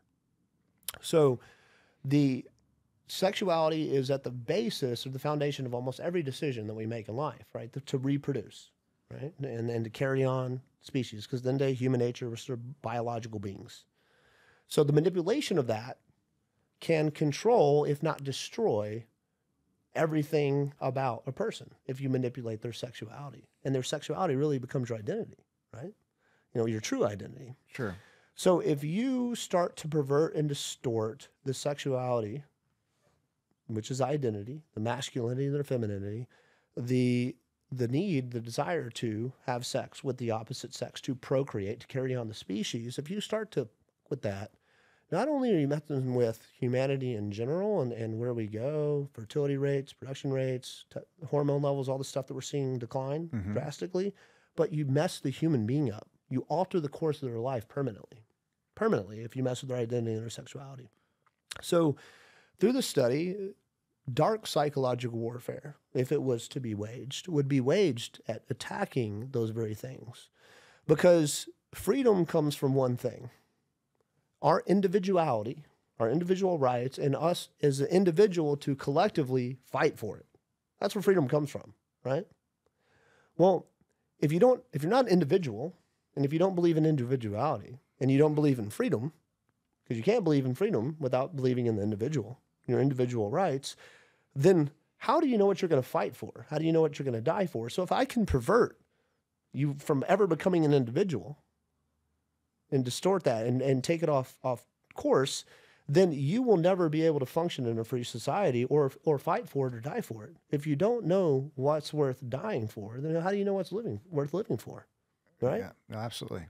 So with girls, it's different. Sexuality is based on attention, right? With guys, sexuality is based on the physical act, right? Get out there, spread our seed, right? So let's go back to when we were kids growing up, right? Girls wanted attention, guys wanted the act. Right. So what do? We spend hours upon hours on the phone with them, right? Write them letters. Oh, yeah. Take them on dates. This is before cell phones, by the way. It's before cell phones, yeah. This is like house phones, right? Yeah. You know, and then your brother would pick up and make a fart noise 2 hours into the conversation. Yeah. You know? You call in, you talk to the dad, be like, is so-and-so there? Yeah. Yeah. Yeah. In the good old days, right? But you would give the girl all the attention she needs so that her sexual attention would start to turn into the sexual desire, the physical desire to have sex with you. That's what girls need. They need that attention. They need that love to get to the physical part. Most girls, generalities again, right? Mm-hmm. Guys, on the other hand, mostly focused on the act. They're just trying to get in those pants and will do whatever they need to do to get in there, right? Right. Do all the dances, sing all the songs, play all the games, do all the talks, write all the letters, whatever I got to do to get in, right? It's just reality. So here's what we've done with technology, and this is what's destroying our children. This is the simple principle. Once girls get online, they get all the attention they could ever need, right? So now they have access to a profile, access to games, access to accounts, access to followers. What that's doing is giving that little girl more attention than she could ever handle, more dopamine hits than any little boy could ever compete with. Why is she going to waste her time on one stinky, smelly little boy and hours on the phone with one little kid that she's got a crush on when the second she creates a profile on the internet, 40, 50 men are in her DMs? Right. Telling her how pretty she is, how beautiful is, how sexy she is, sending her gifts and compliments and likes and clicks and all day. The dopamine hits from social media, especially likes, follows, and clicks, the dopamine hits are stronger than heroin, more addictive than heroin. So these people start to get that sexual need that fulfilled, the attention, girls start to get that attention filled online. And once they start to get their attention filled, it's like a drug. You need more. And you need more, and you need more. And then you do more things to get attention. So what we're seeing is girls are sexualizing themselves digitally earlier. We've even seen up to 5- and 6-year-olds sending nude pictures of themselves on cell phones. How do they even know? Well, parents, sometimes when they do their job, will catch it, or obviously... No, I'm saying, how do the kids know to... They get groomed, because now people have access to them. Yeah, it's just ridiculous. And so girls are no longer wanting or needing or caring about the attention from some stupid, smelly little boy like we were, because they've got all these other people in the world giving it to them, telling them all these things. Well, boys, what do? What's the first thing you're going to do if you're a little boy, right? With an ounce of testosterone in your body, you're going to Google boobs or vagina. Oh, yeah. What happens when you Google boobs or vagina? You see them. Yeah, you see them, but not just boobs or vagina. You're right on Pornhub in 2 seconds. Yeah. And now you're seeing hardcore pornography. And at a young age where you're not even mature enough to even deal with it, and this destroys adults' marriages and sex lives. A kid is helpless against this shit. Yeah. We're seeing 5 and 6-year-olds addicted to porn. What happens with pornography is this. Pornography, there's a loop with it where you need more fetishes, where you need more things. You know, you start off with just a guy and a girl having sex in missionary position, and next thing you know, it's a gangbang of multiple races and a midget running around with a rebel flag, and you need that to get off, because that's pornography. You're never satisfied because there's never that physical intimacy, which eventually becomes something that you don't get from, you know, pornography, because eventually there is no physical intimacy, and kids get so addicted to the point where they can't even ejaculate anymore. Because there's not a physical part there. There's not a physical touch. There's not another person there. Wow. Right?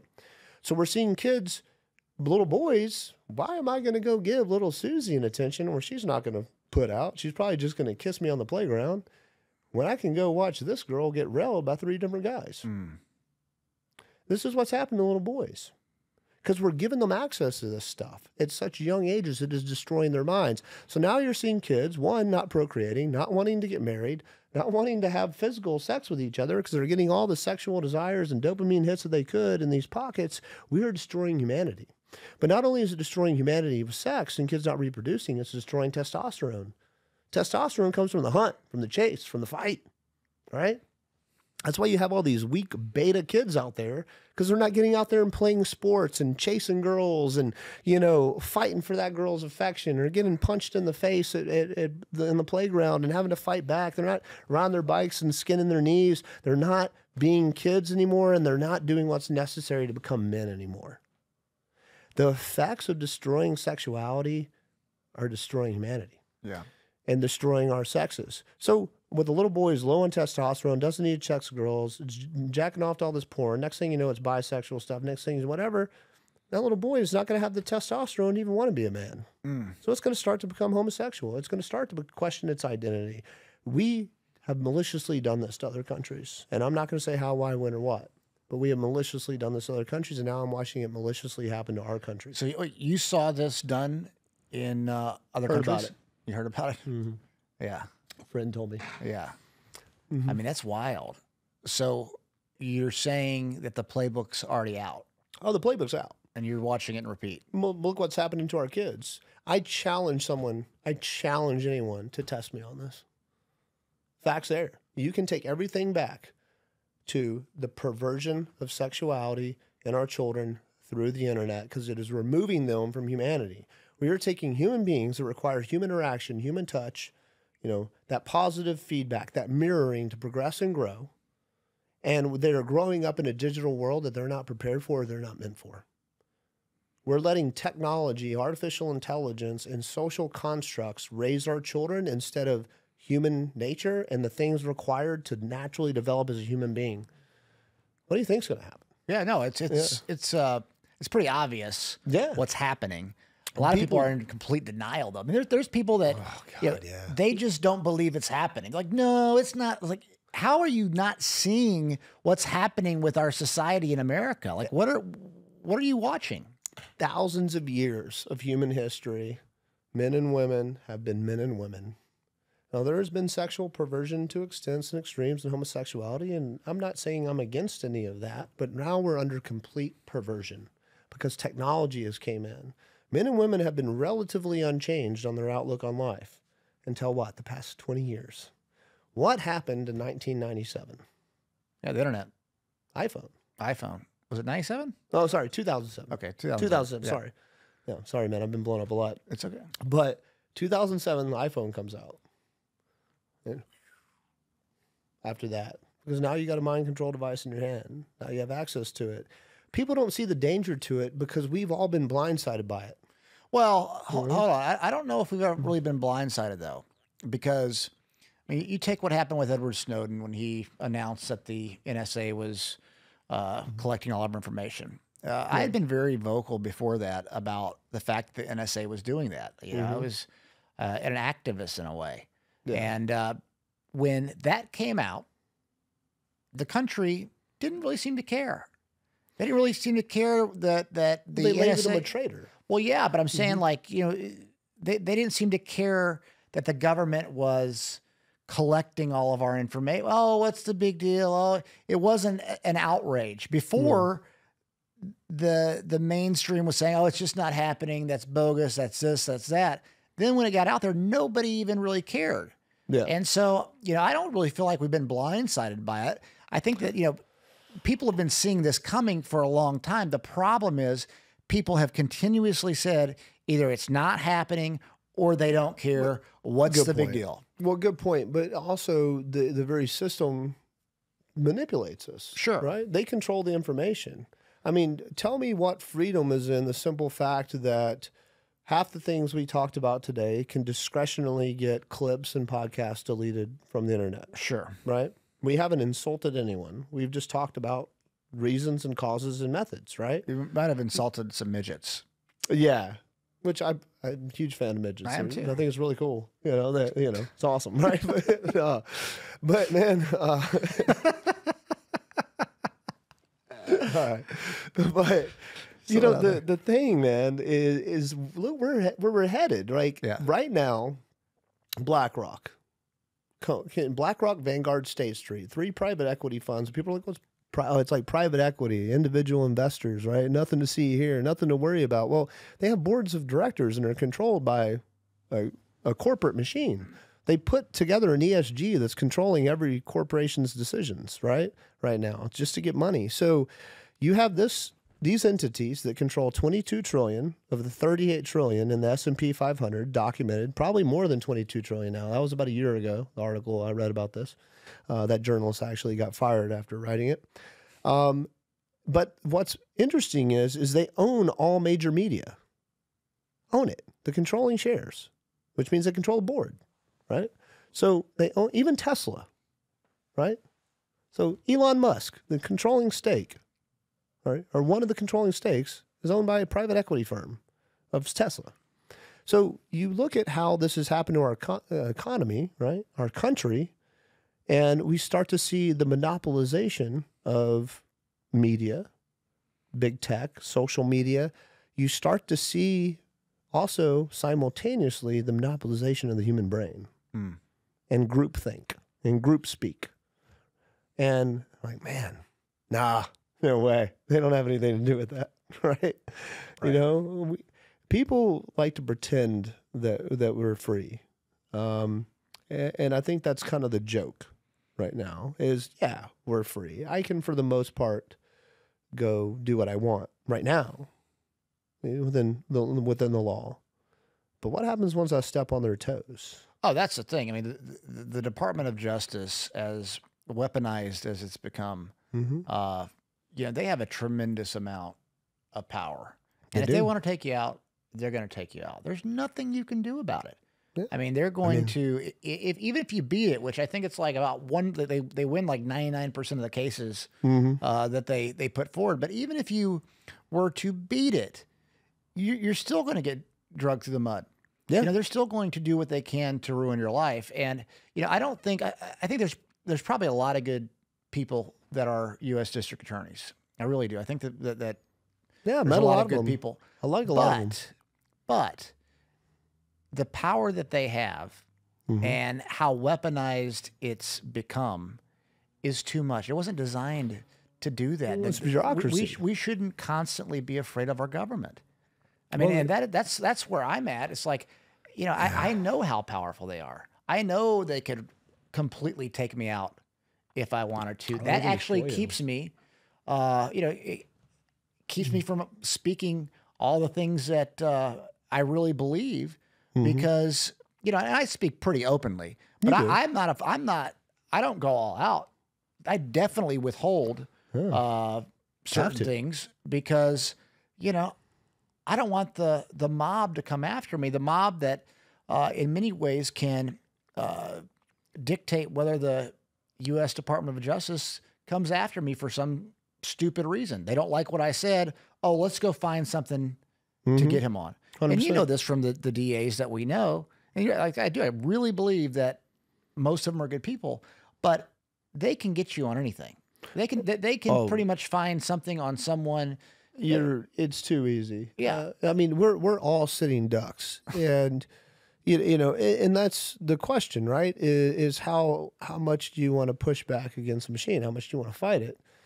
Because not only what I've seen in my brief 4-ish years of functioning in the civilian world back here in the U.S. after, you know, military time was coming to an end, was that most of the people, the working class people, the federal agents, the district attorneys, the boots on the ground, the majority of them are good Americans. They want to do the right thing, but they all work in a bureaucratic system where, you know, politicized from the top down, where they can clean house of all leadership in any federal agency, DOJ included. They can just clean house. Hey, we don't like your politics, you're gone.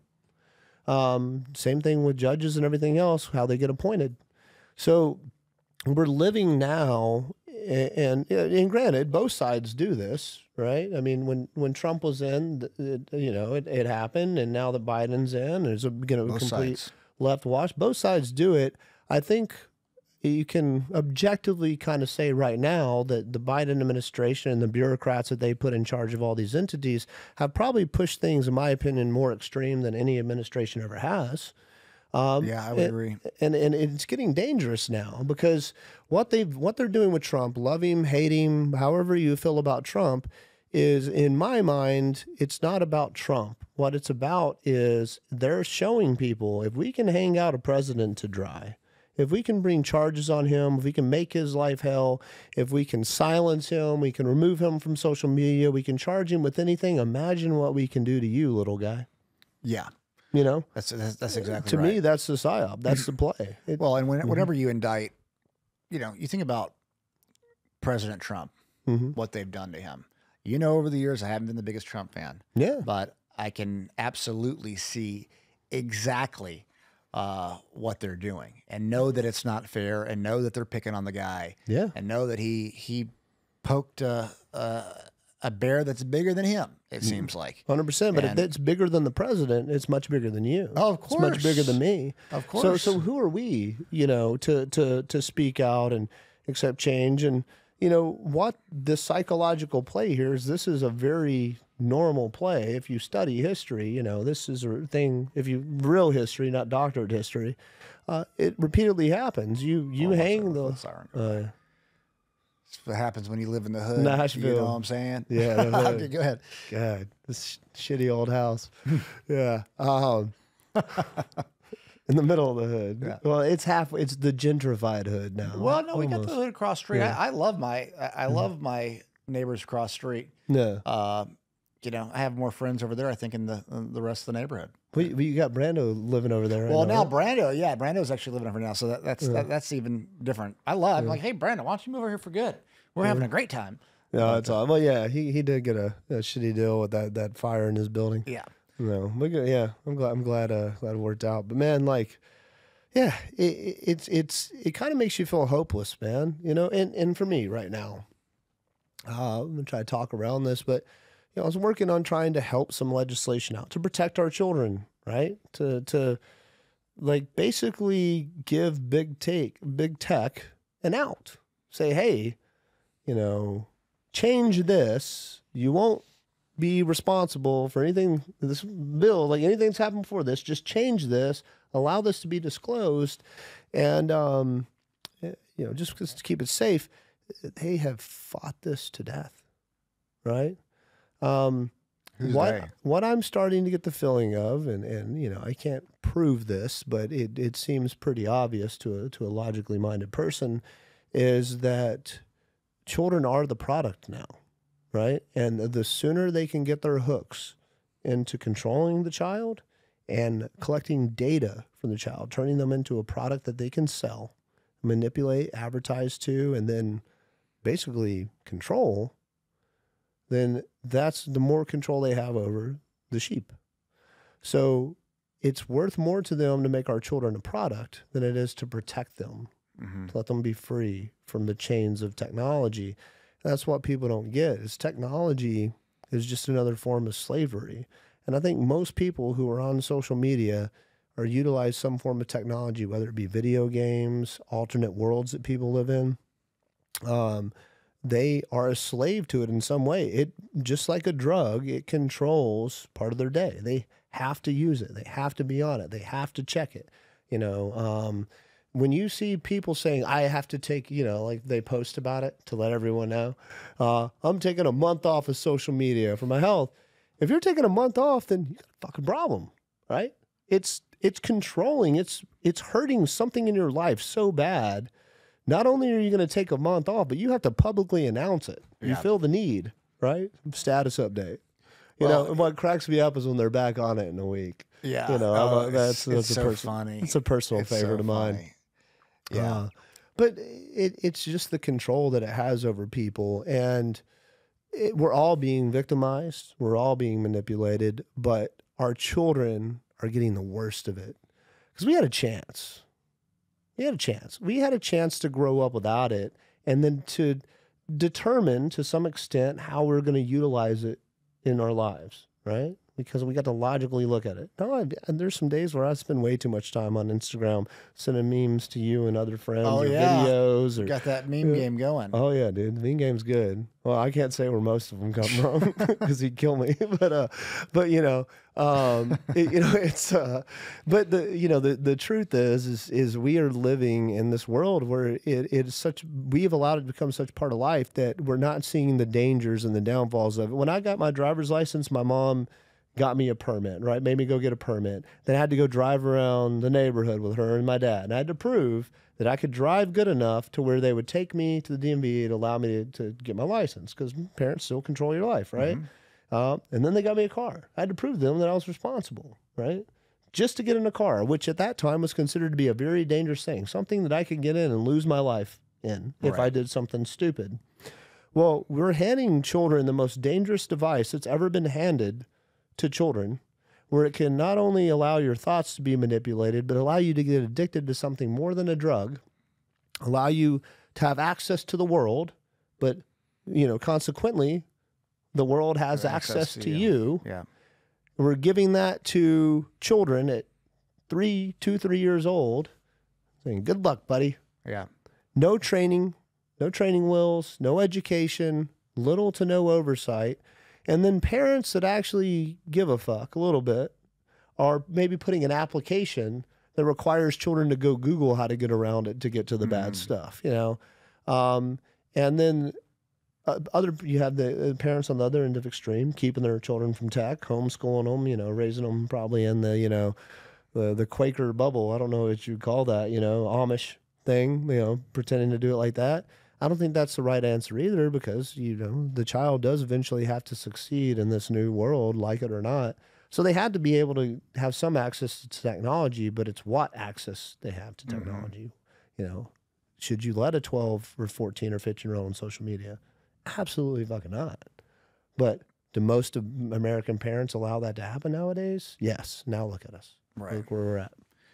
Well, it's scary times, but you know, I'd like to think that we'll be able to eventually overcome that and figure out how to unite the country rather than, you know, divide the country and figure out how we can get the kids off of the social media. I think we should completely ban TikTok. I mean, it's got to be banned. And I hear people say, "Oh, it's the only thing telling the truth." It's like not really. You know, it's programmed by the Chinese government. Okay, 100%. You think, you know, a simple question. This is how you know people just. There's not a lot of people that use their brains these days. You don't have to. If the Chinese government doesn't want the best for America, what would make us think that when they have an algorithm and software to manipulate minds, that they would do it in a way that would be positive for our country? Of course, they would do it in a way that would be negative. 100%. And that's why the issue. are we allowing it? I don't know. I don't know. Is it money? Is it we don't care, or is it people are part of the plan? I think on one side, it's I don't think people realize how big of a problem it is. Yeah. I really don't think that I think they brush it aside, you know, but I think that's probably some of what's going on. And then I think there are people that like China that are in our government that, Well, look that don't mind it. Look, Newsom just did in California. Well, I solved the homeless problem in a day. Unbelievable. And right? Put out the red carpet and Chinese flags. Can you believe that? Bro, I'm so mad about that. I try not to think about it. I mean, he just cleans up the streets. He was just over there. You know, I think another one is, you know, with the left. I think the left likes it because they get to brainwash the kids in their social justice ideas, pronouns and sexuality, man. Destroying identity. We got a TikTok a couple weeks ago for the Ed Clay show. And 3 of the first 5 videos were taken down. They were going viral. Like one got 80,000+ views really quickly. And it was about masculinity, the fall of society, and propaganda. And they took them down, man. Who's that with?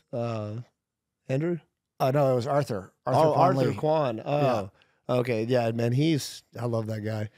Well, but that's the problem is you can't talk about those things because that's the very thing that are attacking. Oh, I know. It's just you don't need men. A society without strong men will fail overnight.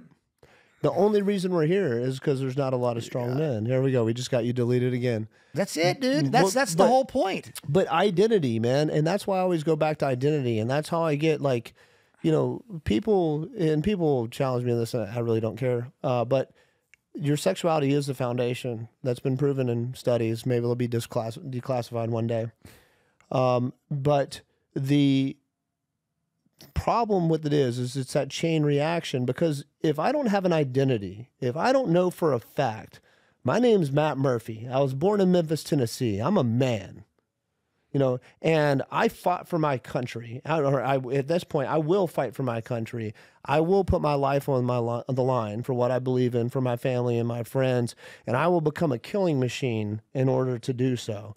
And I will sacrifice my happiness and my youth and all these things so that this country that I love so much, that I took advantage of in youth and didn't appreciate, I'll die for it now.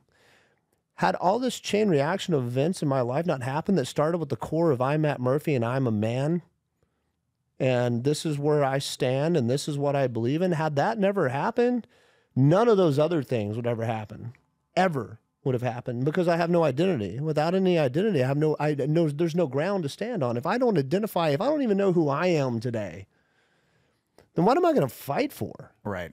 What am I going to die for? Once you manipulate that, it's over.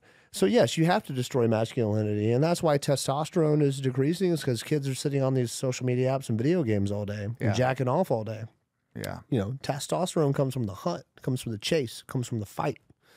So you can naturally deplete it out. I think some study came out, and I don't know, you can look this up, but it said that men will not be able to naturally reproduce in like 20 to 30 years because testosterone is declining so much. Semen counts are going down, and they're saying we'll no longer be able to naturally produce. Talk about population and idiot control. You make good points, and they are emasculating men. There's no doubt about it. I mean, they're teaching society that masculinity is toxic. You know, men have the highest suicide rates. They have a lot of things actually going against them, but they're way more demonized than. Well, it's not good to be masculine. No, it's not good to be masculine. It's not good to be white. No. It's not good to be masculine and white. I mean, that's what it's okay to say that with society. If we were to talk about black people the way that a lot of white people, black people, different races talk about white people, I mean, it would be considered horrible. And I wouldn't do it because I don't look at people by the color of the skin. But somehow we've normalized and made it okay to talk about white people because of the race. Well, it's because we've all been conditioned to play identity politics. We see the world in identities, not in people. When I look at Ed Clay, I don't see a white guy that looks like a better looking Jesus. What I see is I just see a guy that I respect, right? Because I've taken the time to get to know him and have conversations. I see a friend, a close friend now. And I don't think about, well, Ed's this white guy who's, succeeded in life and conquered all these different, arenas because he's white. Yeah. No, it's because Ed's a smart dude and he's motivated and he's good with people and he gives a fuck. So much privilege, Matt. Yeah, privilege. I mean, I am the epitome of white privilege. Oh, God, I wish white privilege was a real thing. I probably, life might be a little better off, but I chose the nonprofit path. I chose to save people. I'm not complaining about that. No, and I believe that there is privilege, not necessarily white privilege, or it's like, certain people are born into better situations. But then again, it's all how you look at things. For instance, if I was raised with a lot of money, I might not have had the perseverance and the drive to succeed.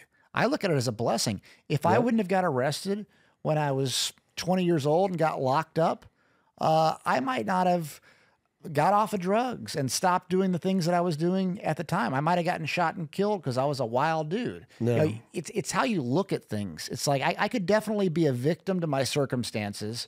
Yes. But I had the choice. I have the choice to choose to look at it differently. And that's what people don't understand. They have their perspective of, oh, I'm such a victim. I'm so oppressed. When in reality, yeah, you are, because you say you are. Because you actually believe it. That's the difference. I don't believe it. I was not oppressed.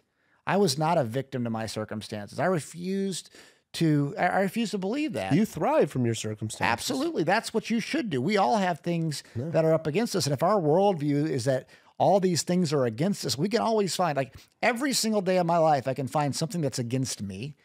And I choose not to look at it like that. Because they are every single day. Well, yeah, absolutely. There's plenty you choose to fight them or be a little bitch about it. Exactly. And, you stand up and you fight back. Amen. And, you don't become a victim to your circumstances. That's why people are so unhappy in the world right now, because they're victims to their circumstances. If you live life as a victim, you're going to be unhappy.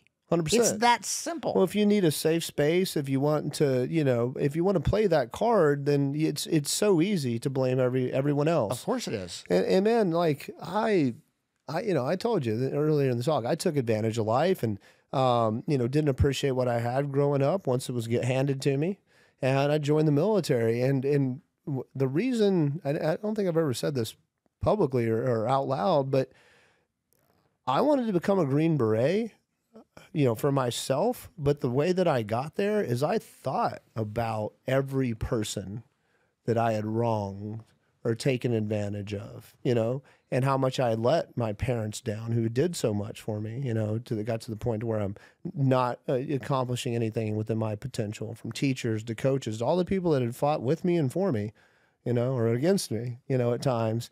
And that thought made me put one foot in front of the other in selection. That thought made me not give up, made me not quit, right? Because I knew I had the potential to be something better, right? And we're all going to make mistakes. We're all going to fuck up. And that's the problem with cancel culture these days.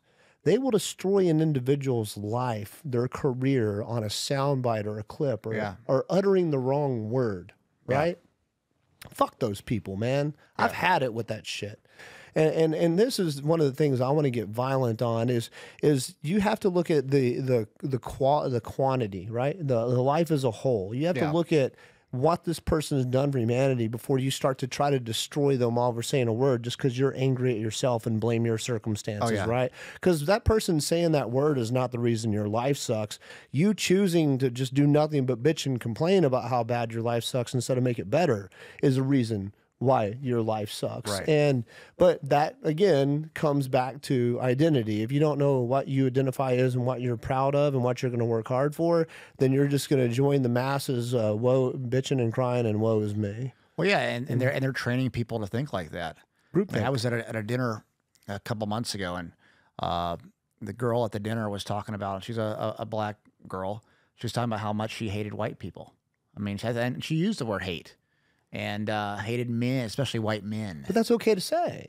Well, yeah. And I gave pushback, of course. I love that. And all she could do was speak louder than me and have a non-coherent argument that was embarrassing, to say the least. And it just shows you that, if I were to say the same thing about her as a black lady, I would be considered a racist. Yes. It's the opposite of what Martin Luther King Jr. talked about, to not judge by the color of the skin, but by the content of somebody's character. She went on to attack Joe Rogan and my friendship with Joe Rogan. Really? And I'm like, have you ever watched a podcast? Oh. No, of course she hadn't watched a podcast, because she's watching sound bites to where they can take things out of context. But she's sure of it. And she so wanted to be right that she couldn't see another side. And she's so sure about her feminism, which I don't even think she knows the 4 phases of feminism that have gone on, and what drives feminism now, which truly is so maddening. It's unbelievable how uneducated people are, and they're educated. Yeah, they're overeducated in bullshit. They're educated from TikTok University. Yeah. She's educated on TikTok University. She got her sound bites on TikTok, and they make her right. Colleges give them this crap now. Yeah, there's no longer a logical, constructed education where you have to learn. Right. You just repeat doctrine, repeat propaganda, and that's why they get so angry. Because you can't, when you've repeated propaganda, when you believe in a lie, there is not a logical way to argue for that lie unless you are hyper intelligent, right? Then you could, string some stuff together to confuse an idiot.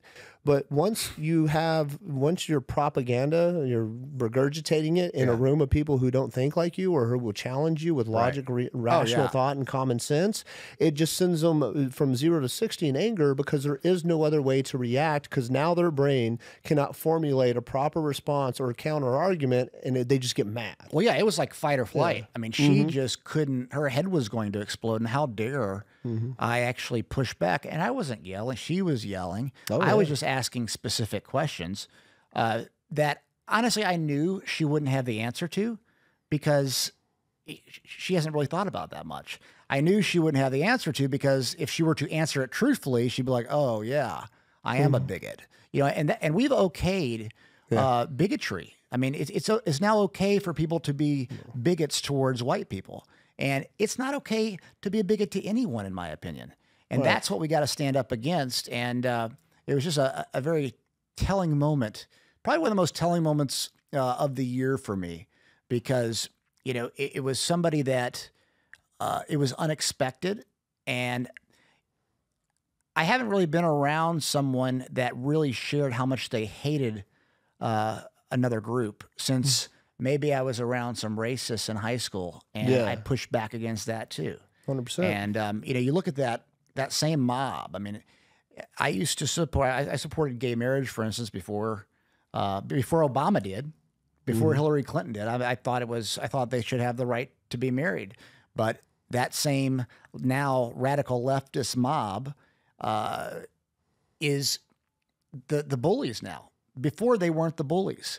Before they were getting bullied by society. Yes. Now they're the bullies. And I've been fighting bullies my whole life. I've always tried to stand up for people and to stand up for groups that are being bullied. I never thought it was going to be pushed right back at me by the same people that I wanted to help years ago. Communism 101, brother. It is. Well, and that's the thing, and that's what scares me. If you look at what Nazi Germany did to the Jews, they didn't just throw them in concentration camps overnight. There is you have to make them the enemy, right? You have to blame, if you want to get rid of a certain race or ethnicity, you have to make them the problem, right? And then you start to have to dehumanize them, right? And that's what they did to the Jews. It was a slow dehumanization process so when it got to the point to where they're throwing the Juden man in the oven, and gas chambers and everything else, most of society was like, and totally cool with it. Because collectively they had been brainwashed, that propaganda had worked. And what really scares me now is where does this stop? Now, when does violence against white people to take out your anger for them being the result, the colonizers. Colonizers and the oppressors and the reason for all of your problems and misfortunes, when does it become acceptable to be violent? And when, I'm seeing a lot of similarities between what happened to the Jews in Nazi Germany starting to happen to white people in the Western world. Well, and it's happening to the Jews again as well. Oh, 100%. I mean, the amount of anti-Semitism that's going on right now publicly. That's insane. insane. And I'm against it across the board. I'm against it if someone wants to be that way to a black person, an Asian person, any of it. Yeah. It's wrong, period. And I thought, and this has been like a big aha moment the last few years. I thought that was generally agreed upon, but it's not agreed upon. Now it is okay to hate somebody because of the color of their skin, as long as it's white people, That's who the which is masters tell you wild. Like to. I was never, I've never been for it ever. So the suggestion that, that somehow it would be okay against white people blows my mind.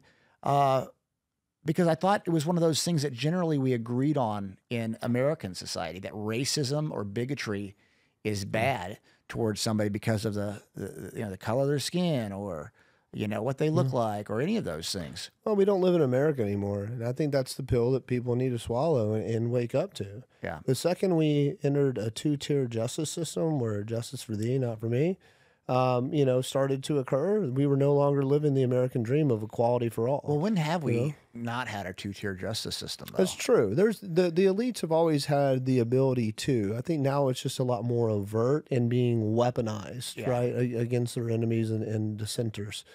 And the other thing that is really telling of how we're living in America right now is that freedom is no longer the dream, right? It's no longer the dream of the left, right? And then you've stated it. The hippie movement in the 60s and 70s was, freedom, smoke pot, dance, be happy, get away from the chains of corporate America and the white man, right? And these institutionalized systems and live free. That was liberals then. Sure. Now liberals are eating this shit up. They want the corporations to tell them what they do. They want, to have groupthink. They don't want to challenge the opinions of the media. They will regurgitate and spew out anything they hear on CNN or MSNBC. And it's now safe for them in their weakened state, because liberals in the 60s and 70s had that testosterone was rocking and rolling. They were using it to make love, not war, and make babies and make peace, and they did a good job with it. There was still humanity in the 60s and 70s. Now we've destroyed humanity, and we just have a bunch of minions just repeating what they're told and getting really angry. Because here's the thing that's just as dangerous as believing in propaganda, even more dangerous in my opinion, is because of the way that in the short time that the Biden administration, what they've done to the economy and the lasting ramifications if nothing changes, the generation now that we've already made angry, right? That hate white people, groupthink, siding with terrorists, hating the Jews, all of this insanity that's happening at our colleges and with youth across the country gets worse because economically, fiscally, this generation for a majority is not going to be able or have the same opportunity to live the American dream that we did. They're not going to be able to own homes in their early 20s or, drive nice cars, start businesses, do all these kind of things. It's going to be a very small minority of those people who will break the chains in that, which for us, most people in their mid-20s owned a home. Yeah. Now they're still living in their parents' basement, and now that's the majority. No, it's changed a lot, and they've convinced people, they've convinced people of a lie. I mean, and we'll close here. I'm gonna let you have the last word, but I want to say this. The suggestion that America is this giant racist country is a complete lie. You've traveled the world. I've traveled the world. I've lived in, I think, 4 different countries. So, I mean, racism here is nothing. It's literally nothing compared to, you go to Colombia, for instance. Colombians, black people are treated awfully there. Darker skinned Colombians are treated worse than lighter skinned ones. Oh, yes. Oh, yes. Mexico. I mean, I've heard what people say about black people from people I would never hear. Now, I'm not saying that all Mexicans are, for instance, are racist by any means, but I am saying that I've got comments about black people from Mexicans, and I'm like, I would never hear that comment in America. And I've heard it a few times. Like, it's, you have a lot of people from Haiti going over there right now, and they don't like it. They don't like it at all.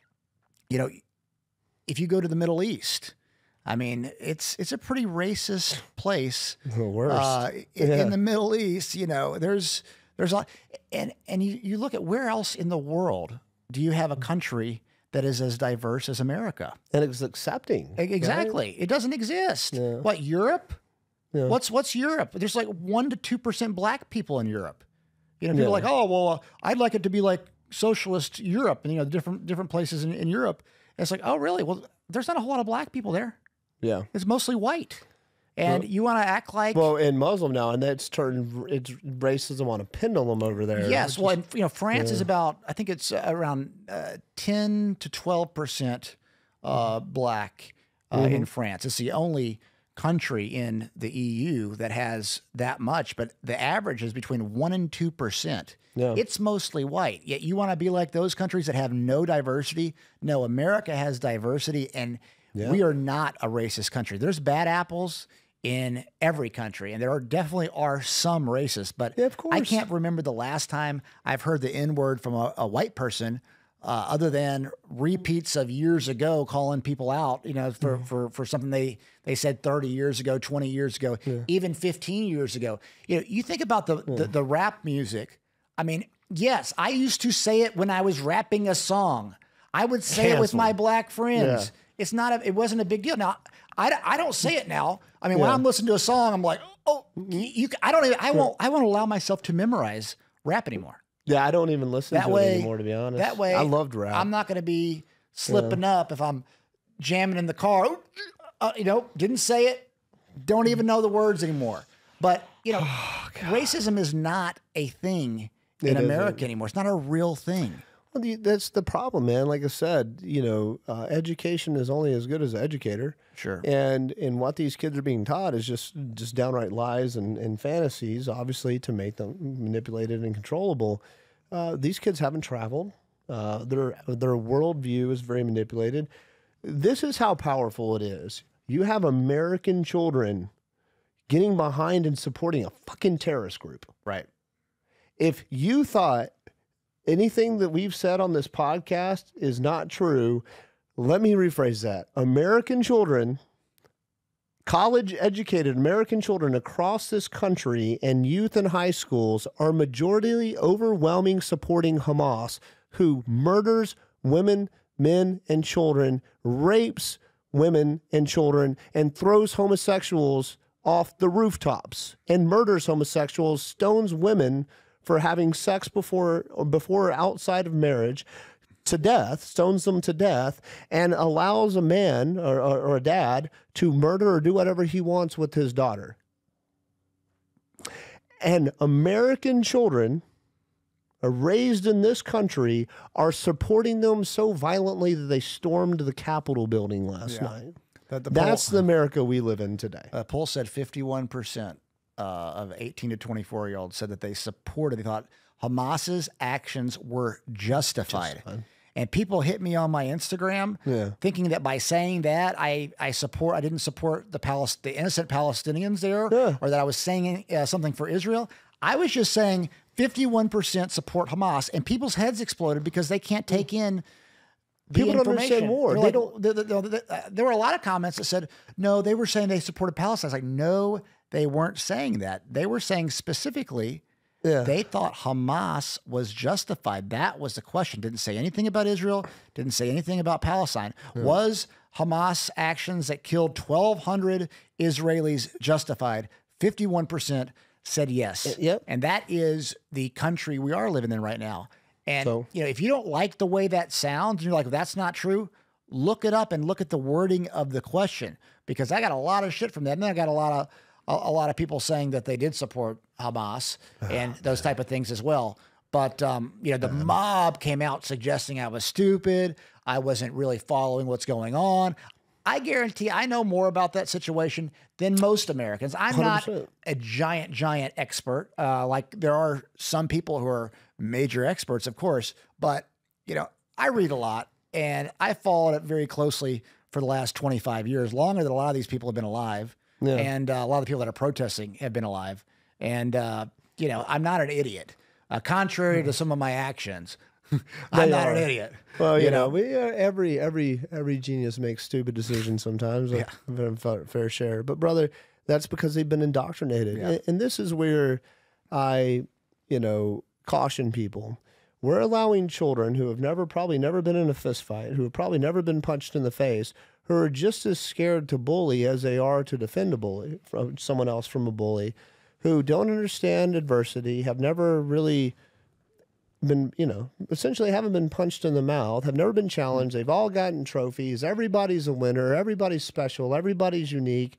They've been lied to their whole life that you can be anything that you want to be. You can't. That's not the American dream. It's you can be anything you're capable of, right? It's how you determine what you become in America. No one's going to hand you shit. But these kids have been told that. And now they're just angry and volatile, and they don't understand war. They don't understand conflict. We went and decimated a lot of the Middle East because of what happened on 9/11 with the Twin Towers. And I don't want to go down that rabbit hole, but we went over there, Iraq, Afghanistan, and many other places. The Arab Spring came out of it, and we wrecked shop fighting terrorism. And they got some good licks in too. War is hell. No one wins really in war, till the end, right? Right. Until the end, things happen in war that are horrific, that can't be explained. But the difference is this. Israel did not have a choice to conduct war. The second Hamas came in there and viciously murdered ununiformed, innocent men, women, and children in their homes. That is an act of terrorism. That is an act of cowardice. Those people need to be the things that I wish I could go over there and do to those people that did that. And I think every man that has some balls and testosterone left in this country feels the same way that we do. They deserve to die. But the problem is they're fucking cowards. And they're hiding their weapons and their attacks. They're doing their rocket attacks. And they're launching all of this stuff and hiding all of their caches and their plans and their little underground chambers under hospitals, which Israel just proved yesterday, under schools. And they're filling the places that they launch rocket attacks from and do things from with women and children, so that when Israel retaliates from the rocket site, they're going to blow up a bunch of women and children. Yeah. So when you fight fucking cowards, those cowards created this thing. If they weren't fucking cowards, then they would have moved all those women and children out of Gaza before they did that attack, because they know what's going to happen. They use women and children, as human shields. And they want to sing "Woe is me" when they started this shit in the first place. Don't fuck around and you won't find out. Yeah. Right?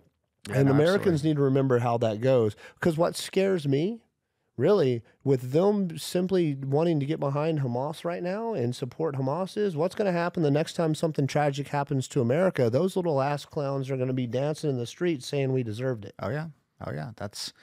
That's where we're at. Well, dude, we could go for days. No, don't be sorry. This is good. I wish actually we could go because, but I have a meeting getting ready to start. No, all good, man. All good. I'd love to have you back on and talk some more. And anytime, brother. I really appreciate your service to the country. Appreciate you as a friend, and I'm grateful for you. So thanks for coming. Well, dude, thank you for having me. As always, love you, Ed. You've done some awesome stuff, man. I'm just honored to be your friend and get to do this journey of life with you, man, in a non-sexual gay way. Thank you, brother.